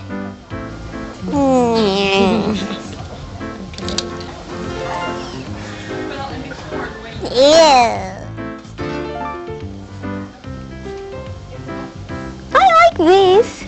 And these are the ones I picked. Well, they look great. Well, you know, since we're talking about glasses, this might be a good time to think about how our eyes work. Do you guys know how your eyes work? No, not really. Well, let's go over here and have a look at what the eye looks like on the inside. This is a model of the eye. It sure is big. Yeah, it is, Sarah. It's a lot bigger than your real eye, but that's just so that we can see what it looks like in all its different parts. Looks kind of complicated, doesn't it? Where should I start? Okay, I know. One of the things that your eyes can do is move.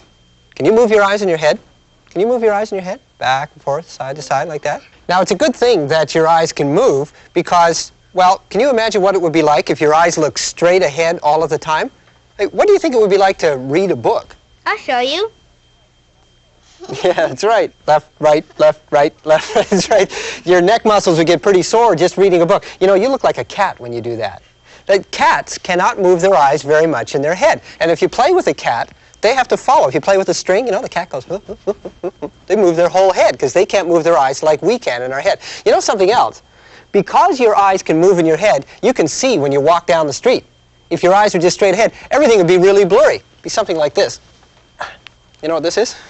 A camera. Right, it's a video camera. Now it's kind of like an eye, isn't it? Sort of like an electric eye. And this part at the front here, the eye of the camera, cannot move in the camera like your eyes can move in your head. So if you walk with a camera down the street and you're not careful, and you're just kind of going, la da dee da da da, oh, look at that over there, oh, look at that down there, look at this up here. the picture gets really blurry, right? Because it's moving too fast. It can't compensate. But when you walk down the street, you can move your head and your eyes stay pointed straight ahead. Can you do that? See if you can look straight ahead, move your head up and down like that, or side to side, and keep your eyes straight ahead. See how your eyes can keep looking? And that's so that you can see when you walk. Well, what do you think it is that makes your eyes move like that in your head? Muscles. Muscles. Muscles, right. Anything that moves in your body moves by muscles. And that's what these red things are. These long red things on the eye, those are the muscles that make it move. And those little muscles work really hard because your eyes are moving all the time. Those muscles move about 100,000 times a day. Isn't that amazing? Yeah. Never stop moving. Now, there's another part of your eye. Suppose you were sitting in a room by a window, and all of a sudden this really bright sunbeam comes flashing through at you. What would you do, Naomi? I'd shut the shade. And what would that do? Keep the light from coming in. Right. Well, there's a part of your eye that does the same thing as a window shade, and it's called the iris, and it's right at the front, and that's the part of your eye that usually has color to it. And in fact, I can see 3 different colors of iris right here. Chow's iris is kind of brown, and Sarah's iris is kind of blue, hazel, and Naomi's iris is really dark brown. Oh, what color are mine? Kind of brownish, reddish. Brownish green. Here's an iris. Watch what happens when the light gets brighter. Did you see it close down? And when the room gets darker, the iris opens wide. Now that black spot in the middle of your eye that gets big and small when light shines on it, that has a name, and it's called the pupil. Pupil? Like in school? Well, yeah, it's got the same name as the pupils in school, Sarah, but this one's a little different. Let's look at the pupil that's in the iris of this eye. We'll take it apart here. First, we'll take the muscles off, these red things. Remember the muscles that let your eye move in all those different ways? And we'll take the eyeball off the top here. And right at the very front of the eye, there's the iris. That's the part that has the color. And right in the middle, you see that hole? That is the pupil. Now, I wonder, what would it be like if light could not go through that hole? You can't see anything. Yeah, that's right. If there was no light going through the pupil, it would be dark. You couldn't see anything at all. Now, after the light goes through that, then, Chow, can I borrow your magnifying glass that you were using earlier? Sure. Do you want to look at something with it? Yes, I do, Sarah. I want to look at something, but I also want to look at a part of the magnifying glass itself. Have you ever seen one of these? Do you know what the glass part of the magnifying glass is actually called? Naomi, do you know? The lens? Very good. It's the lens, just like the lenses in your glasses. And lenses are neat because you can look at things with them, and sometimes things look kind of fuzzy, but then when you bring it down a bit, it gets really clear and it becomes focused. You can see a nice clear picture with the lens. Well, right at the front of your eye is a lens. Look at this.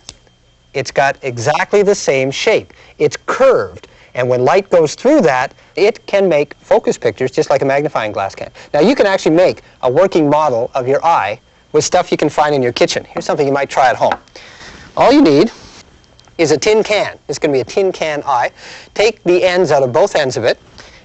You need an elastic band and a piece of waxed paper. And it's very easy to make. You just put the waxed paper over one end of the can like this and pull it down so that it makes a nice tight drum. And then just hold it on with the elastic band so it's nice and smooth like that. And then you put the magnifying glass in front and you have an eye, believe it or not. Now if you want to see how it works, come on around behind me. Now eyes like to look at something, so let's look at something interesting like Mr. Bones over there. We hold the magnifying glass up and Wow. there he is, look at that. He's upside down. That's right, he's upside down. And do you know that the lens in your eye actually makes the picture on the back of your eye upside down? But your brain turns it the right way around. But there's a full color picture. Now, let's see if we can get a real face over there. Naomi, do you want to go stand beside Mr. Bones? And let's see if we can see Naomi. Oh, there she is. Yeah, see her? How you doing? I waved the camera. Yeah, there she is, nice and clear. On the ceiling. That's right. So your eyes are really complicated, aren't they? And they're very delicate, too. And that's why they need to be protected. That's why you have eyelashes, these little hairs that are around your eyes. Why you have eyelids, so you can squint them closed to keep out dust and dirt and even too much light. there are other things you can do to protect your eyes. If you read in a dark place, your eyes become strained and they get tired. You might get a headache. So always make sure you have enough light when you read. And whenever you're making something, and pieces of wood or metal or even paper might be flying around, use eye protection. It's the same when you play sports, or even when you're just mowing the lawn. If things are flying around that could get into your eyes, wear eye protection. Because your eyes are very soft, you don't want to get anything in them that could scratch them.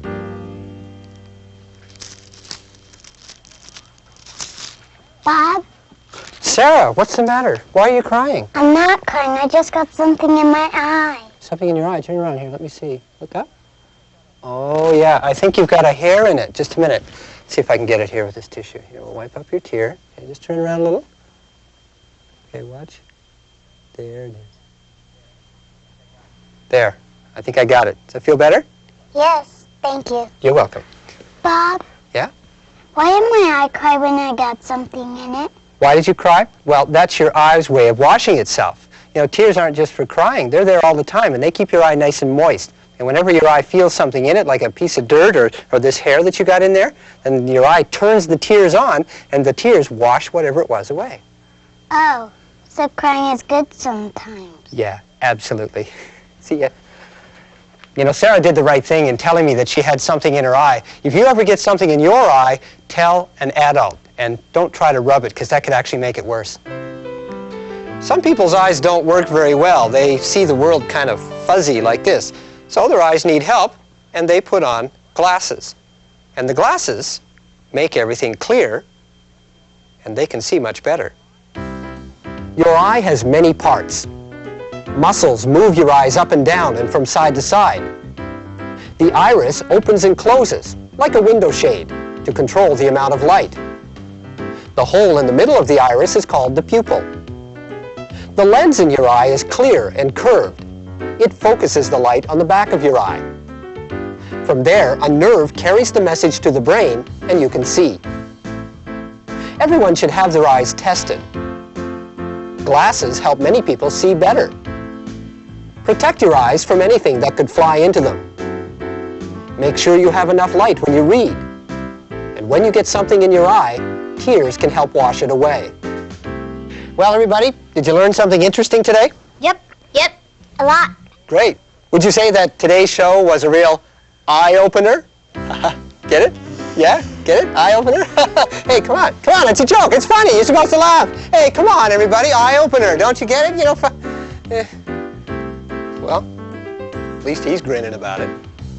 I thought it was funny.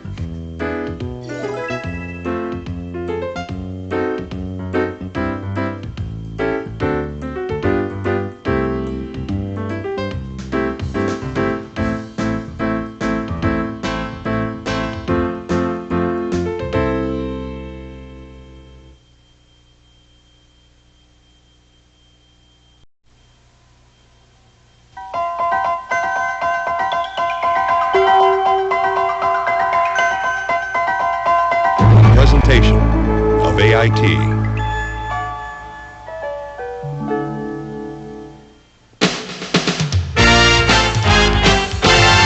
When you get up in the morning and look in the mirror, you see your eyes, mouth, teeth, hair, ears, and nose. Your muscles and bones give you a real good place for you to wear your clothes. You got your lungs and stomach and brain and heart, and what we think and feel is a very important part of how we put together why we do what we do, why I look like me and you look like you. It's a bunch of neat stuff that's fun to know. Watch, listen, and learn with head to toe.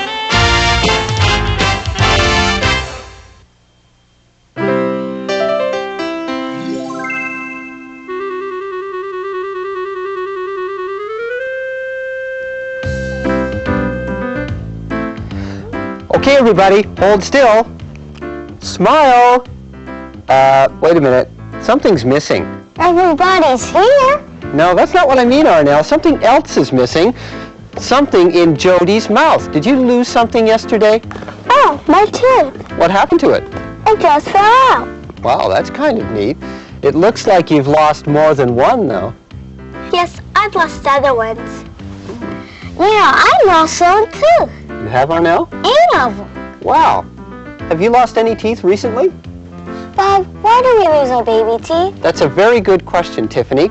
Maybe that's why today's a good day to think about our teeth. You probably know that your first set of teeth don't last very long. We sometimes call them your baby teeth.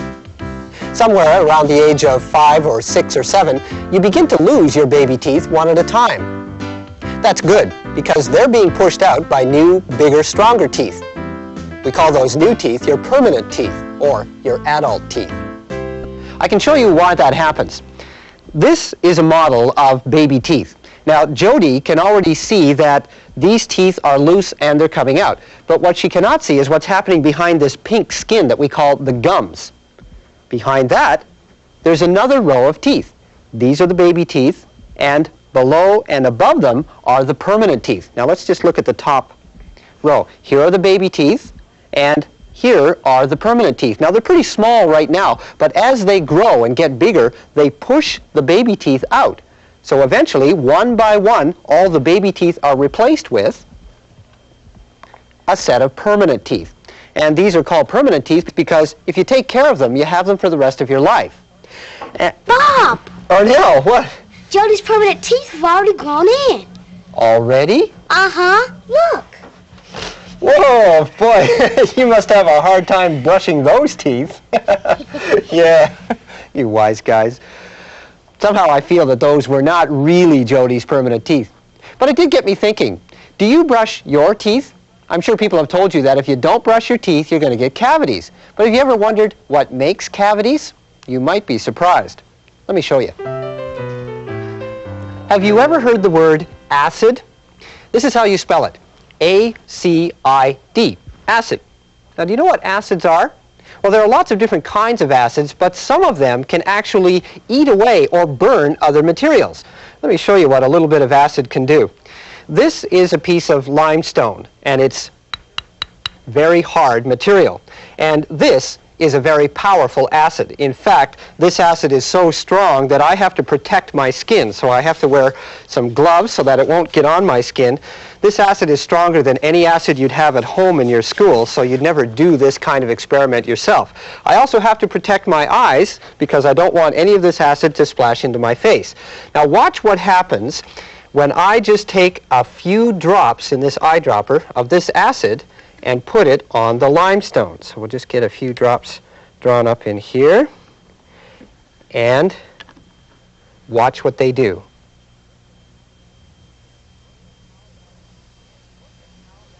And look at how that acid eats away at that very hard limestone. It's also turning it brown. And if I was to keep doing that, eventually that acid would eat right through that piece of limestone. Here's a piece that we put some acid on earlier, and you can see how it's eaten it away. It turned it really brown like that. And there's a big depression here, and see there, it's almost all the way through that very hard stuff. This is stone, and the acid ate its way right through it. Well, your teeth, the covering on the outside of your teeth, the white part, is very hard material. In fact, it's the hardest material in your body, and you want to take care of that so that you'll have your teeth for the rest of your life.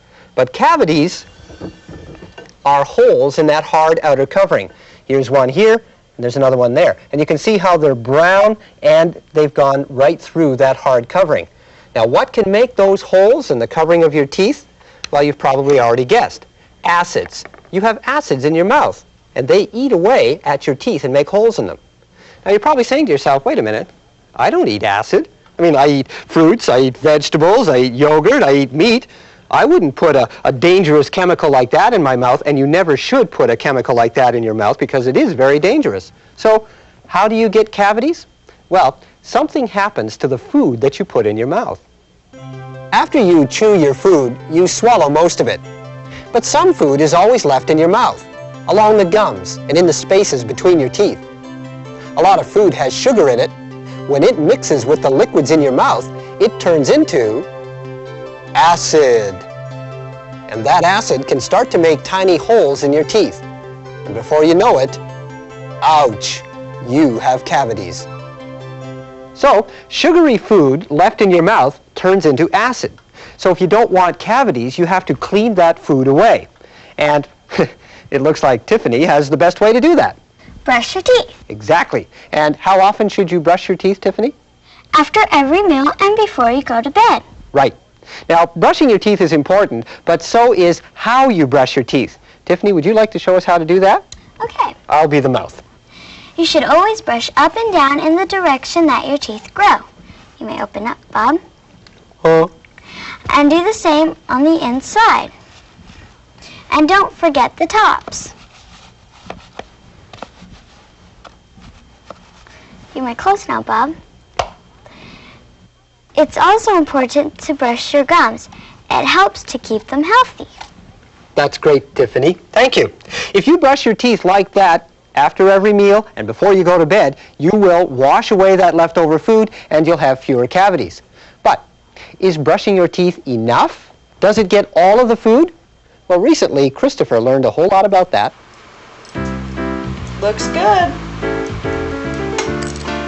Doing a good job brushing. Keep it up. Just going to make sure we don't have any hard deposits down here, that tartar, that calculus. Let's check up here. Right up along here. I want you to get that toothbrush up along your gums and brush your teeth and your gums real gentle there on the outside and on the inside there. Good job. No cavities. That's what we like. You come in here every 6 months with no cavities, that's good. You ready to get them cleaned? Shine them up for you. You're doing super. Wish everybody was as good a brusher as you. Okay, we're going to do your fluoride treatment now. Are you ready? Yep. Okay. I'm going to have you take half of that in your mouth. I want you to swish it around. Good job. I'll take that. I'm going to time you for 1 minute. And then we'll let you spit into the sweeper. Okay? Swish it in and out between your teeth. That's important. Okay, we're done with the fluoride. You're done with your cleaning. No cavities. That's good. I'm going to send you home with a new toothbrush. I want you to use it every day, at least twice a day. Okay. Good. Thank you. You're welcome. How about a prize or a sticker or something? Yeah, okay. All right.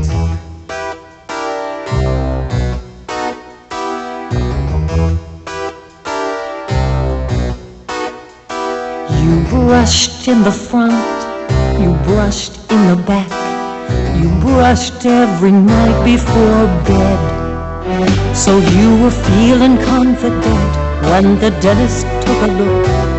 But boy, were you surprised when the dentist said you have 2 cavities. 2 cavities? I found 2 cavities. 2 cavities. The news was very hard to take. I yelled, there must be some mistake, when the dentist said, you have 2 cavities.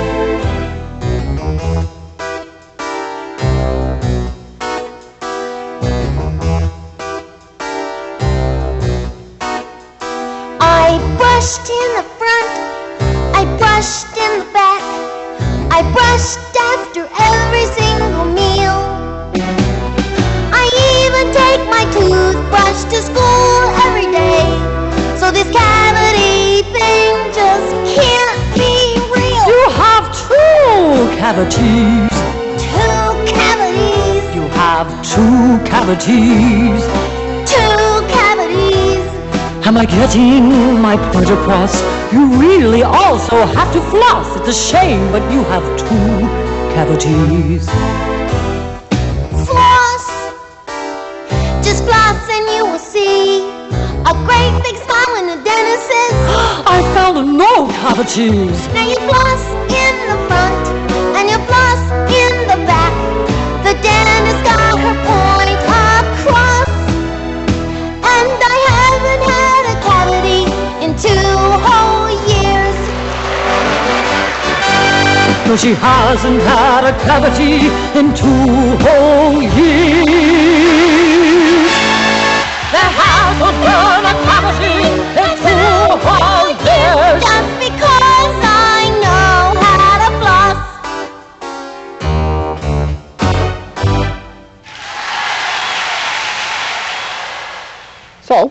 Brushing and flossing and getting a regular checkup. All of these keep your teeth clean on the outside. But you can also keep your teeth healthy and strong from the inside. Right, Arnell?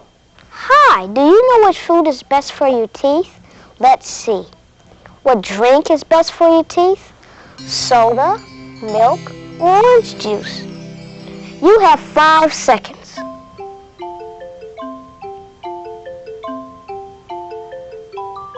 But time's up. What did you pick? The answer is milk. Anything made out of milk makes your teeth strong and healthy. Remember that. Now, which one of these foods is good for your teeth? Candy, bread, or cheese? The candy thing we can get rid of right away because everybody knows candy's not good for your teeth.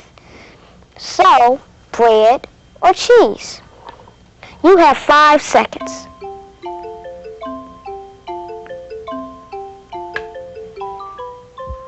But time's up.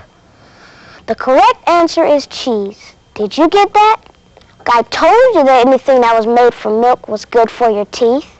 And cheese is made from milk. One more. Which one of these is good for your teeth? Buttermilk or yogurt? Warning, this is a trick question. You have 5 seconds. But time's up. The answer is both of them. All right. Your baby teeth are soon replaced by permanent teeth. The covering on your teeth is the hardest part of your body. But sugar and food left in your teeth turns into acid and causes cavities. The best way to get rid of that food is to brush after every meal and before bed. And to clean the spaces between your teeth, you should floss every day. A checkup every 6 months will keep your teeth clean and healthy, and you'll catch any small cavities before they turn into big ones. To strengthen your teeth from the inside, drink milk and eat cheese and yogurt. Boy, isn't it great that a delicious tasting food like ice cream is also good for you? Good for your teeth, because it's made with milk. What do you think about all this, Arnell? I say this is something you can sink your teeth into. All right, now wait a minute, before you eat, I still haven't got my picture of you guys, so, all right, everybody, ice cream!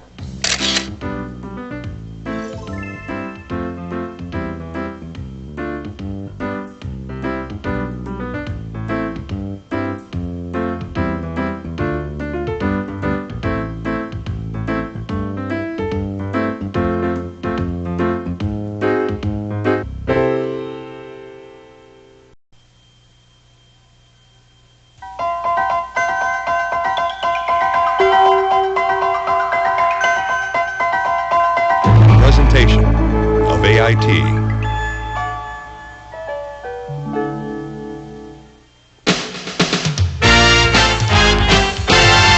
When you get up in the morning and look in the mirror, you see your eyes, mouth, teeth, hair, ears, and nose.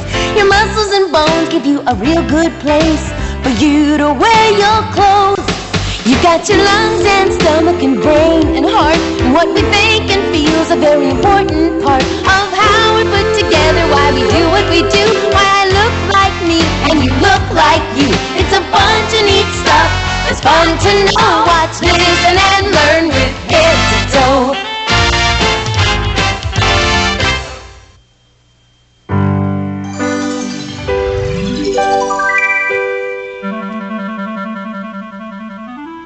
Do you know who this is?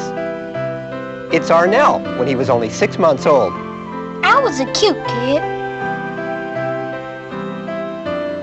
And here's another cute kid. This is a picture of Louisa. I was only 1 year old. And this baby's even younger. It's a picture of Sarah, when she was only a few months old. I already had a lot of hair. Do any of you remember being that little? Now, you know, it wasn't that long ago since you were a baby, and you couldn't do very much back then. Adults had to do almost everything for you. They had to feed you and clothe you and keep you warm. But now you can do all of those things by yourself. And that's what we want to talk about today. How you've become bigger and stronger and faster. And more wonderful. Yeah, and more wonderful. Come here, clown. Every day. You know, when you think about all of the things that you can do, you really see just how much you've learned since you were born, right? Yep. Here's something that you might have used when you were a little kid, right? Yeah. This was probably the most important toy to you in the whole world when you were a baby. Yeah? Do you use rattles now? No way. You don't play with rattles now. What kind of toys do you play with now? What do you like? Books. Books, yeah, sure. You like to read books. I like to read books, too. Here, nice storybook there. What else? What else do you like to read? Hey?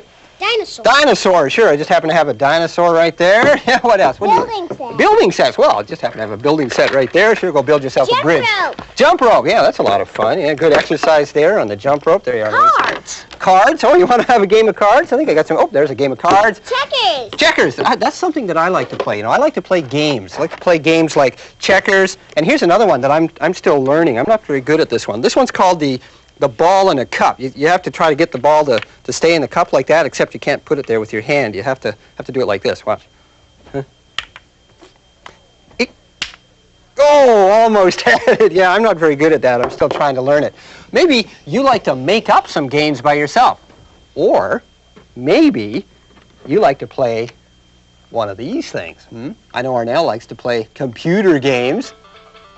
Yeah, they're a lot of fun. But isn't there a big difference between this computer game and this rattle? You didn't play computer games when you were a baby. Now you can because you're bigger and you're smarter. This is Berkeley. She's a cat. My mom said I could have a cat only if I took care of her myself. So that means I gotta feed Berkeley, make sure she gets water, clean out a box. That's my job. I do it every day. Say hi, Berkeley. Hi, everybody. I'm so proud that I take such good care of Berkeley. I draw pictures mostly with my crayons or chalk. But for my birthday, I got a bunch of markers, and this is what I did with them. I'm very proud that I made this picture because this is someplace that I made up. It has 3 suns and people with green hair. Oh, and you can see that ping pong balls grow out of the trees. Even though this is a made-up place, I would still like to go here someday. I do gymnastics. I used to just do it myself, like doing cartwheels in the park, but now I go to gymnastics class. We're learning tumbling and handstands, and my favorite thing, which is sort of like dancing and tumbling at the same time. Oh, and we had a gymnastics meet, and I was in it, and I got a ribbon. I'm proud that I can do gymnastics.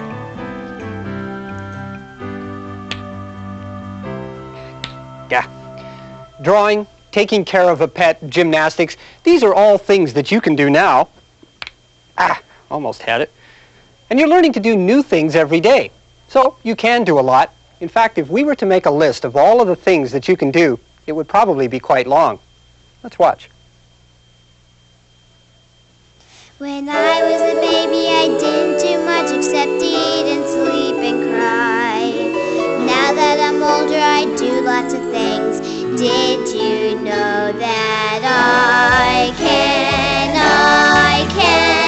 whistle a tune, draw a cartoon, look at the moon, and use a spoon, and maybe someday soon I'll fly a balloon. I can turn out the lights, read and write, be polite and stay overnight, and tomorrow I just might go fly a kite.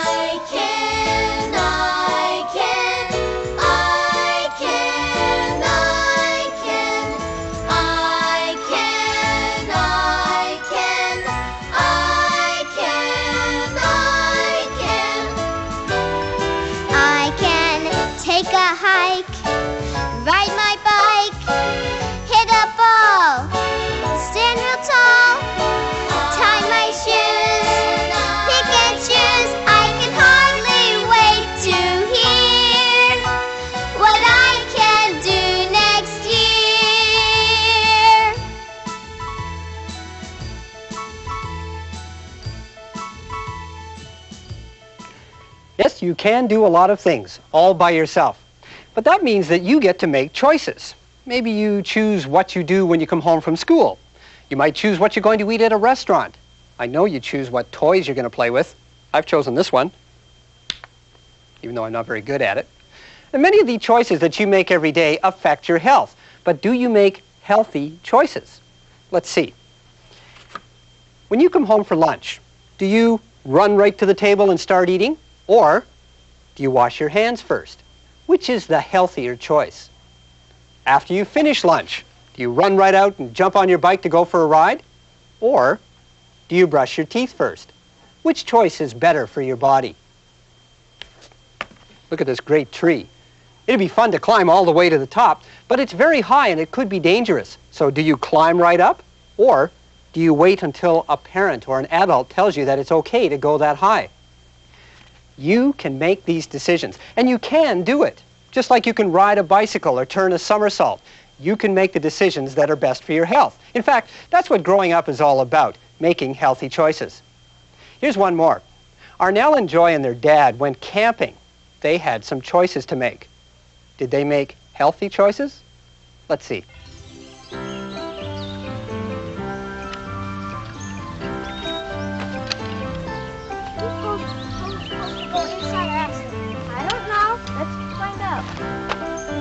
Joy and Arnell love to go camping with their dad. Let's try inside. This time, their friend Chow came along too. You guys know how to put up this tent? Of course, I do it all the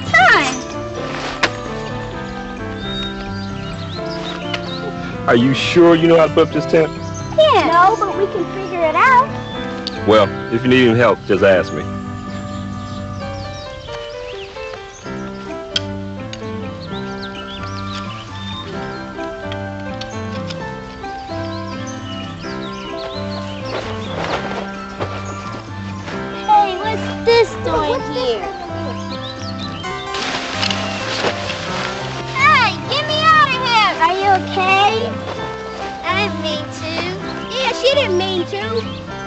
Maybe we should ask Dad to help us. No, I want to do it myself. We might even break it. But for now, it's too hard.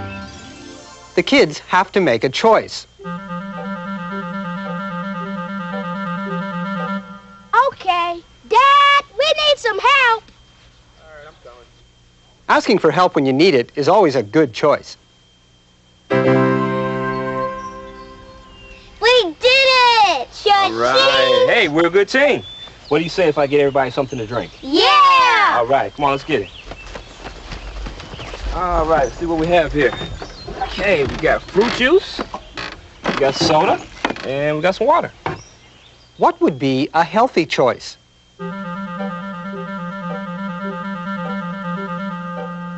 I'll take fruit juice. Okay, there you go. I'll take water. Water? All right. Juice for me, please. Juice for you too? Okay. That's the healthy idea.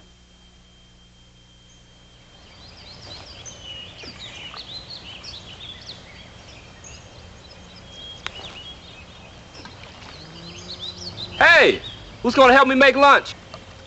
Chow is having fun all by himself, but he has to make a choice. I'm coming.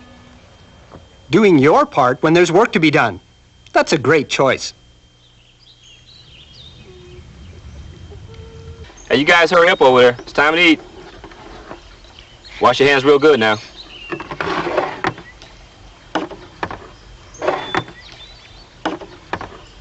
All right, good.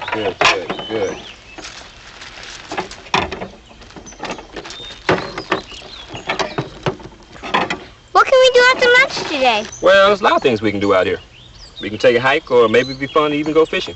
I want to do everything. Well, we can try. Yes. Look at that pine tree. I like it. Yeah, it's gonna be big one day. Real big. I'm hot, too.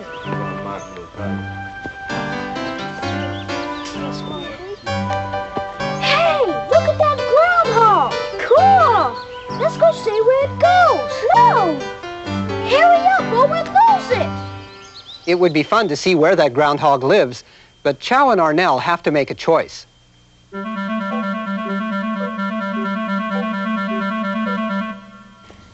Arnell, your dad told us to stay close, to be safe. Arnell? Yeah, you're right. But I bet you I can beat you to him.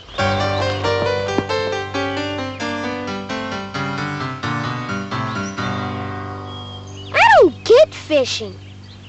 What do you mean? Nothing ever happens. Well, you have to be patient. Whoa, I think I've got something. What is it? It's gigantic. It's a shark. It's a very, very big shark. It's a bucket. It's a bucket shark. Very dangerous. Nice fish. So what happened then? Well, we made a campfire, we roasted marshmallows, and we told ghost stories. Ghost stories, boy. You had a pretty good time on that trip, didn't you? Yeah. Well, listen, let's take this shark. Ooh, looks like a scary one. Let's put it over here, someplace special. Come on. It's good to save things that you're proud of, things that remind you of good times or when you did good things. So we're going to put your bucket shark up here on the shelf, okay? When you were a baby, you couldn't do very much.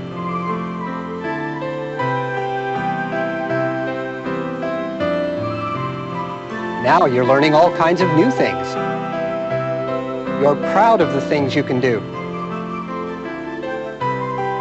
Now that you can do a lot of things, you have to make choices.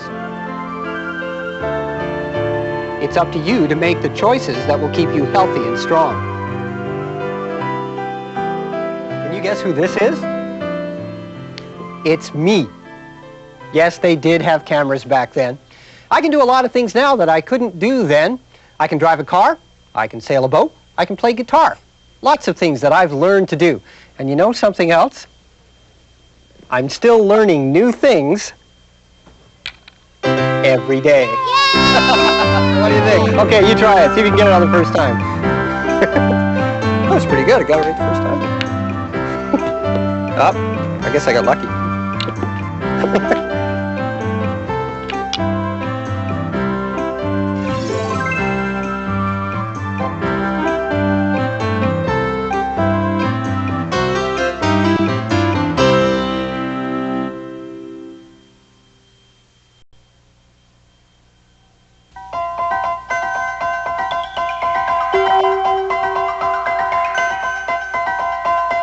Presentation of AIT.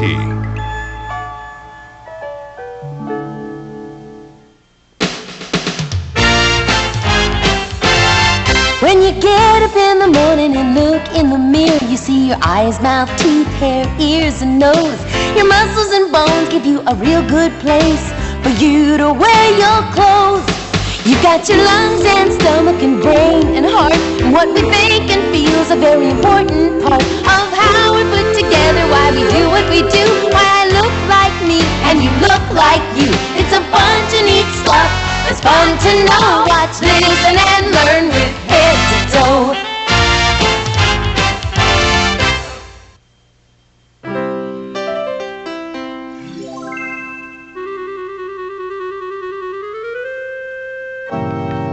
Some things in your house are waiting to get you. Ooh. They're in the kitchen. They're in every room. Ooh. You might not even be safe even in your own bedroom. And that's because... Lots of things can get you if you don't watch out. Christopher knows. Watch. I'm standing in front of one of the most dangerous places on Earth. This is where they keep poison and sharp knives and explosives and mysterious drugs. Scary, huh? Today I'm going in this dangerous place. Why? Because I live here. Come on. Mom, I'm home. Hi, Chris. I'll see you in just a minute. You know what? Every year, more kids get hurt at home than any place else. It's true. That's because we like to play, and some of the things we play with are really dangerous. I'll show you some of the things in my house that are dangerous. My dad goes hunting, so he keeps his guns in the house. They're usually locked up, but sometimes the door's open. I could play with the guns if I really wanted to, but I'd never do that because I know that thousands of kids every year get hurt from playing with real guns. Some of them even get killed. There's one more thing. There's something in every single room that can burn you. It's not fire, but still can burn you really bad. Up there and over there.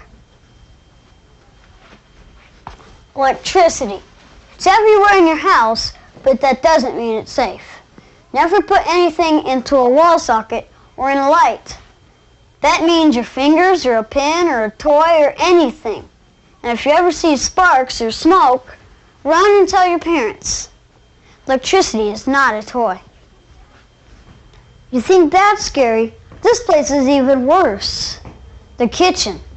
First of all, look at all these knives. They are definitely sharp, and they could definitely cut your skin wide open. Never use a knife unless a grown-up is with you. Second of all, look down here.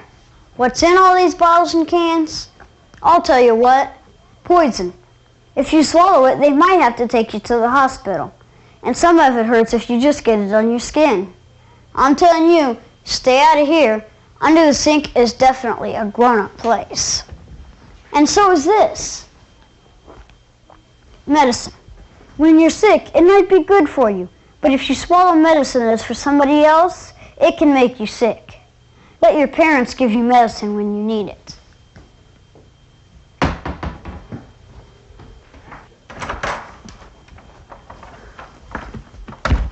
Tools can be really handy, but if you don't use them right, they can also be dangerous.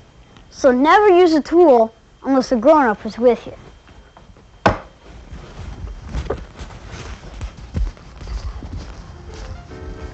There are a lot of things that can get me in my house, but I'm not scared, because if you know what to play with and what not to play with, you'll be safe at home.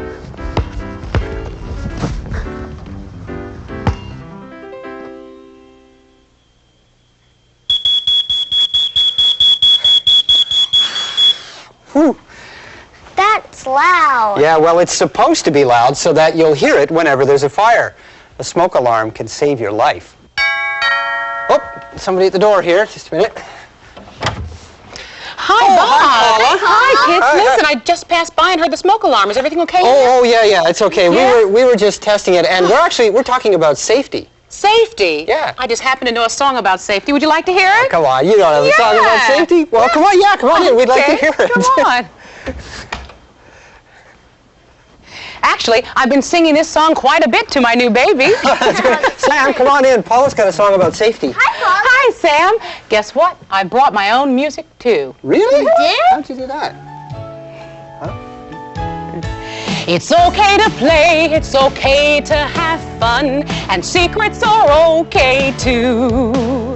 But you really gotta think about what you're playing with and what you're playing with could do. So if you aren't really sure or you just don't know, I've got something to share with you. Just play it smart, just play it safe, 'cause you don't want an ouchie or a bandage or a big black and blue boo-boo. Play it safe. If you don't know what it is, play it safe. Just leave it alone. Play it safe. If you don't know what it'll do, play it safe. Just leave it alone. Play it safe. And before you play, find out what it is. And if it's okay, play it safe. Just leave it alone. And you'll be safe at home. Play it safe. If you don't know what it is, play it safe. Just leave it alone. Play it safe. if you don't know what it'll do, play it safe. Just leave it alone. Play it safe. And before you play, find out what it is. And if it's okay, play it safe. Just leave it alone. And you'll be safe at home. Whoa, great song, Paula. Thanks. Oh, look at the time. I've got to go. Bye-bye. Bye, Paula. Bye. Bye. Wow, wasn't that a great song on safety? Yeah. Great. Wow. And wasn't it scary how Paula just happened to know a song about safety just as we were talking about a smoke alarm? Ooh. But you know, it is important to talk about safety and smoke alarms and fire. For example, what do you think the first thing is that you should do if there's a fire in your house? Should you try to put the fire out yourself? Should you get out of the house? Should you try to grab all your toys and things and try to save them? You decide. And the correct answer is... Get out of the house. As quickly as possible. Don't try to put the fire out yourself because that's a very difficult thing to do and you might actually make it worse. And don't try to save anything because the most valuable thing in the house is you. Your parents and your friends want you to be safe too. So meet them outside or if there's nobody around, go to a neighbor. Now, suppose you wake up in the middle of the night and your bedroom is completely filled with smoke and there's so much smoke that you can't see anything. Do you know what to do? Do you know, Tiffany? Yes. Can you show us? Sure. Oh no, the room's all full with smoke. I can't see anything. Great. Did you see what she did? She got down on her hands and knees and crawled out of the room. Good stuff, Tiffany. And that's what you should do because smoke always rises to the top of the room first. So if this room actually was filled with smoke, it may only come down to about here. Down here, there may not be any smoke at all, so you can not only breathe better, but you can see better as well. I know something else. What's that? I know what to do if our clothes ever catch on fire. I do too. So do I. Okay, then why don't you all tell us what to do when your clothes are on fire? Stop, drop, and roll. Bravo, bravo. Just think, stop, drop, and roll. Don't try to run because that might make the fire worse. So stop what you're doing, then drop to the ground and roll around. And that's the best thing to do if your clothes ever catch on fire. So what is it, kids? Stop, drop, and roll. Going places is a lot of fun, but you have to be careful when you're not at home because you can hurt yourself in a lot of different ways. Sam and Chow and Naomi can show us some of the things that they do to be safe when they're not at home. There are lots of things you can do to make bike riding safer, like this book bag. If I didn't have a book bag and I had to carry some books home from school, I could only ride with one hand. And that's not only dangerous, it's stupid. You should always ride with both hands. And I have reflectors. I have one on the front, and one on the back, and one on both wheels. And I have a light, in case I'm ever out riding with my parents and it gets dark. I want cars to be able to see me and hear me. But do you know the thing on my bike that makes it really, really safe? Me! I make my bike safe because I know how to ride safely. I always ride on the right side of the road. I stop at stop signs and of course at red lights. This isn't very smart. See, when we ride side by side, we take up almost the whole street. Then cars can't get by. This is much better. Now cars can get by. Do you know the hand signals for turning?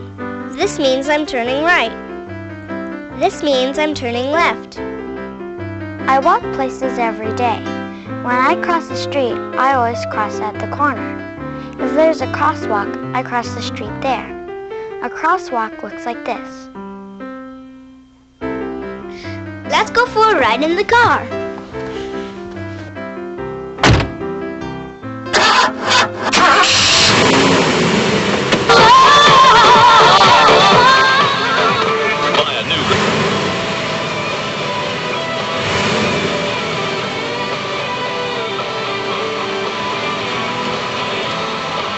Wait, I'm not safe yet.